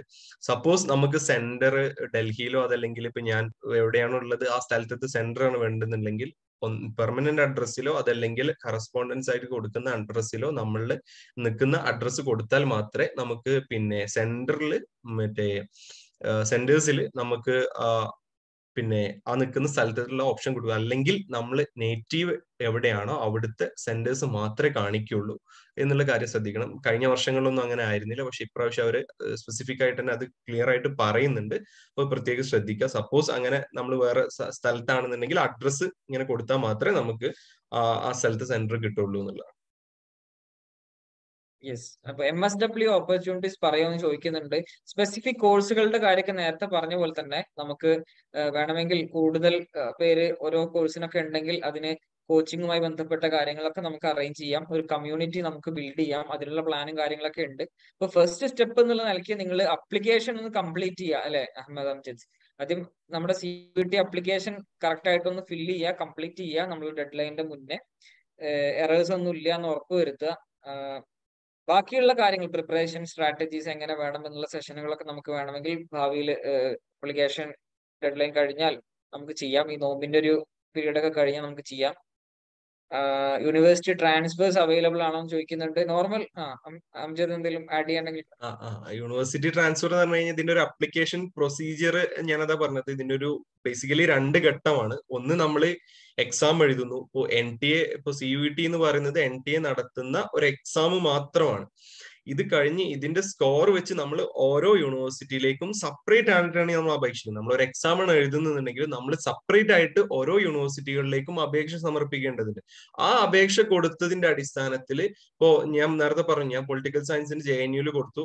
അപ്പൊ ഞാൻ ഒരു ഉദാഹരണം പറയാം. ഇപ്പൊ JNU ഞാൻ കൊടുത്തു, അതുപോലെ തന്നെ ഹൈദരാബാദും പോണ്ടിച്ചേരിയും കൊടുത്തു. 3 യൂണിവേഴ്സിറ്റിയിലും ഞാൻ പൊളിറ്റിക്കൽ സയൻസിന് എന്റെ സ്കോർ വെച്ച് കൊടുത്തു. ആ സ്കോർ വെച്ചിട്ട് അവര് ഓരോ യൂണിവേഴ്സിറ്റി ഇപ്പൊ 2 കുട്ടികൾ കൊടുത്തിട്ടുണ്ടെങ്കിൽ ആ 2 കുട്ടികളിൽ ഫസ്റ്റ് സെക്കൻഡ് എന്നുള്ള നിലയ്ക്ക് അവര് പിന്നെ ഈ 3 യൂണിവേഴ്സിറ്റികളിലും പിന്നെ അവരെന്ത് ചെയ്യും, പിന്നെ റാങ്ക് ലിസ്റ്റ് ഇടും. ആ റാങ്ക് ലിസ്റ്റിന്റെ അടിസ്ഥാനത്തിലായിരിക്കും പിന്നെ അഡ്മിഷൻ എന്നുള്ളതാണ്. അതിൽ തന്നെ റിസർവേഷൻ മറ്റു കാര്യങ്ങളൊക്കെ പരിഗണിക്കപ്പെടും എന്നുള്ള. അതല്ലാതെ അതിൽ ഇപ്പൊ റെക്ട് എക്സാം ആണെന്നെങ്കിൽ പോലും നമുക്ക് എന്ത് ചെയ്യണം, സെപ്പറേറ്റ് ആയിട്ട് അപേക്ഷിക്കണം. സപ്പോസ് ഇപ്പൊ നമ്മളൊക്കെ നാട്ടില് പിന്നെ +2 കഴിഞ്ഞ് സോറി 10ാം ക്ലാസ് കഴിഞ്ഞ് +2ന് അപേക്ഷിക്കുന്ന സമയത്ത് നമ്മൾ എന്ത് ചെയ്യും, ഒറ്റ പോർട്ടലിലാണ്. അത് കഴിഞ്ഞ് നമുക്ക് ട്രാൻസ്ഫറിങ് കാര്യങ്ങളൊക്കെ ഒരൊറ്റ പോർട്ടലിൽ തന്നെ ഉള്ള ഓപ്ഷൻസ് ഉണ്ട്. പക്ഷെ ഇത് ഒറ്റ പോർട്ടലിൽ നമ്മൾ എക്സാം എഴുതുക, ആ സ്കോർ കാർഡ് വരുന്നത് വരെ NTA-യുടെ ജോലിയുള്ളൂ, അല്ലെങ്കിൽ CUET-യുടെ ജോലിയുള്ളൂ. അത് കഴിഞ്ഞ് കഴിഞ്ഞാൽ അത് കഴിഞ്ഞു. കൃത്യമായിട്ട് NTA-യുടെ വെബ്സൈറ്റിൽ ക്ലിയർ ആയിട്ട് മെൻഷൻ ചെയ്തിട്ടുണ്ട്. അത് കഴിഞ്ഞ് കഴിഞ്ഞാൽ എന്ത് ചെയ്യണം, നമ്മൾ ഈ സ്കോർ കാർഡ് വെച്ച് ഓരോ യൂണിവേഴ്സിറ്റികളിലേക്കും സെപ്പറേറ്റ് ആയിട്ട് അപേക്ഷ നൽകണം എന്നുള്ളതാണ്. അത് കഴിഞ്ഞ് പിന്നെ അതിൽ പിന്നെ വേറൊരു ട്രാൻസ്ഫർ അല്ലെങ്കിൽ ഇന്റേണൽ ട്രാൻസ്ഫറോ മറ്റു കാര്യങ്ങളോ ഉണ്ടാവില്ല എന്നുള്ളത്. നമ്മൾ അപ്ലൈ ചെയ്തിട്ടുണ്ടെങ്കിൽ നമുക്ക് ആ യൂണിവേഴ്സിറ്റിയിലേക്ക് പോകും. സപ്പോസ് ഇനി അതല്ല, നമ്മളിപ്പോ ഒരു യൂണിവേഴ്സിറ്റിയിൽ അഡ്മിഷൻ എടുത്തു, നമുക്ക് വേറെ യൂണിവേഴ്സിറ്റിയിലും ഇതേപോലെ ഞാൻ പറഞ്ഞു എനിക്ക് JNU അഡ്മിഷൻ കിട്ടി, എനിക്കിപ്പോ പോണ്ടിച്ചേരി പോകണം, അല്ലെങ്കിൽ ഞാൻ പോണ്ടിച്ചേരി ജോയിൻ ചെയ്തു, എനിക്ക് JNU കിട്ടി, അപ്പൊ ഞാൻ JNU മാറുന്നുണ്ടെങ്കിൽ അങ്ങനെ മാറാം. അതിന് നമുക്ക് കൊടുത്ത് അഡ്മിഷൻ വിഡ്രോ ചെയ്ത് അവിടെ അഡ്മിഷൻ എടുക്കാം. അപ്പോ അതിന്റെ ഫീസും കാര്യങ്ങളൊക്കെ പിന്നീട് റീഫണ്ട് ആവുന്നില്ല, അതിനൊക്കെ ഒരു സമയം ഉണ്ടാവും. പിന്നെ ഒരു സമയം വരെ നിങ്ങൾക്ക് ഒരു ഫീസും പിന്നെ നഷ്ടപ്പെടൂല, നിങ്ങൾക്ക് റീഫണ്ട് ആവുന്നില്ല.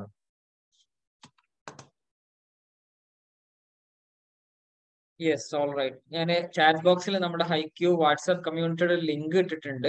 നിങ്ങൾക്ക് അതിൽ ജോയിൻ ചെയ്യാം. നമ്മുടെ അപ്ഡേറ്റ്സും കാര്യങ്ങളൊക്കെ അതിൽ അറിയിക്കും. ഇനിയിപ്പോ നമ്മുടെ ഓരോ ബാച്ച് വൈസ് ഓരോ കോഴ്സിന് അപ്ലൈ ചെയ്ത ആളുകൾ കുറെ ഉണ്ടെങ്കിൽ നമുക്ക് അതിന്റെ പ്രിപ്പറേഷൻ ബാച്ചുകളൊക്കെ നമുക്ക് സ്റ്റാർട്ട് ചെയ്യാം. അതിനുള്ള അറേഞ്ച്മെന്റ്സ് ഒക്കെ നമുക്ക് പ്ലാനിലുണ്ട് ഇൻഷാ അല്ലാഹ്. അപ്പൊ എന്തായാലും നമുക്ക് വൈൻഡപ്പ് ചെയ്യാം. ഓൾമോസ്റ്റ് സമയം നമ്മൾ പറഞ്ഞ സമയമായിട്ടുണ്ട്. അപ്പൊ HighQ വിസ്ഡം സ്റ്റുഡൻസിന്റെ അണ്ടറിലുള്ള അക്കാഡമിക് വിങ് ആണ് ഈ ഒരു പ്രോഗ്രാം ഹോസ്റ്റ് ചെയ്തത്. HighQ ഈ പറഞ്ഞ പോലെ തന്നെ അക്കാഡമിക് സ്ഫിയറിൽ പല കാറ്റഗറിയിലുള്ള സ്റ്റുഡൻസിന്, ഈവൻ സ്കൂൾ സ്റ്റുഡൻസ് മുതൽ ബാലവേദി മുതൽ, ഐ മീൻ വളരെ ചെറിയ യങ്സ്റ്റേഴ്സ് മുതൽ ഈ സീനിയർ ആയിട്ടുള്ള റിസർച്ച് വരെ താല്പര്യമുള്ള കുട്ടികൾക്കൊക്കെ നമ്മൾ ഗൈഡൻസ് കൊടുക്കുന്നുണ്ട്. HighQ അണ്ടറിൽ കരിയർ സപ്പോർട്ട് ഡെസ്കുകൾ പ്രവർത്തിക്കുന്നുണ്ട്. ഓരോ കരിയർ ഫീൽഡിൽ എന്തെങ്കിലും സംശയങ്ങൾ ഉണ്ടെങ്കിൽ നേരത്തെ ചാറ്റ് ബോക്സിലിട്ടുള്ള നമ്പറിൽ നിങ്ങൾക്ക് കോൺടാക്ട് ചെയ്യാം. അതുമായി ബന്ധപ്പെട്ട് ആ ഫീൽഡിൽ പ്രവർത്തിക്കുന്ന ആളുകളെയൊക്കെ നമുക്ക് കണക്ട് ചെയ്ത് തരാൻ സാധിക്കും. അതുപോലെ തന്നെ നമ്മൾ അപ്ഡേറ്റ്സ് എന്ന് പറഞ്ഞിട്ട് പ്രധാനപ്പെട്ട കരിയർ നോട്ടിഫിക്കേഷൻസും കാര്യങ്ങളും നമ്മളെ കമ്മ്യൂണിറ്റി വഴി നമ്മൾ അറിയിക്കാറുണ്ട്. ഈ രൂപത്തിലൊക്കെ നമ്മളെ സിസ്റ്റം കൊണ്ടുപോകുന്നു. അപ്പൊ കൂടുതൽ കാര്യങ്ങൾ ഇൻഷാ അല്ലാഹ് നമുക്ക് വരുന്ന ദിവസങ്ങളിലൊക്കെ ആയിട്ട് നമ്മളെ അപ്ഡേറ്റ്സ് വാട്സ്ആപ്പ് കമ്മ്യൂണിറ്റി വഴിയൊക്കെ അറിയിക്കാം.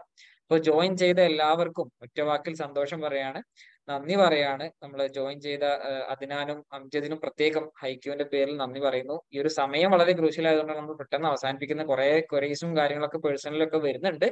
ഡീറ്റെയിൽ ആയിട്ട് നമുക്ക് വേണമെങ്കിൽ പിന്നീട് ഒരിക്കൽ നമുക്ക് കൂടാം. ഇപ്പോൾ പ്രധാനമായിട്ടും എല്ലാവരുടെയും ഒരു ടാസ്ക് എന്ന് പറയുന്നത് CUET അപ്ലിക്കേഷൻ കംപ്ലീറ്റ് ചെയ്യുക എന്നുള്ളതാണ്. അതിനുശേഷം പ്രിപ്പറേഷൻ സ്ട്രാറ്റജീസും കാര്യങ്ങളും സെഷൻസ് ഒക്കെ നമുക്ക് ഹോസ്റ്റ് ചെയ്യാം. അപ്പൊ എന്തായാലും നമുക്ക് വൈൻഡപ്പ് ചെയ്യാൻ തോന്നുന്നു. അംജദിനും അദ്നാനും പ്രത്യേകം നന്ദി അറിയിക്കുന്നു HighQന്റെ പേരിൽ. ജോയിൻ ചെയ്ത എല്ലാവർക്കും ഒറ്റ വാക്കിൽ നന്ദി അറിയിക്കുന്നു. So we R winding up. വാഖിറു ദഅവാന അൽഹംദുലില്ലാഹി റബ്ബിൽ ആലമീൻ. അസ്സലാമു അലൈക്കും വറഹ്മത്തുള്ളാഹി വബറകാതുഹു.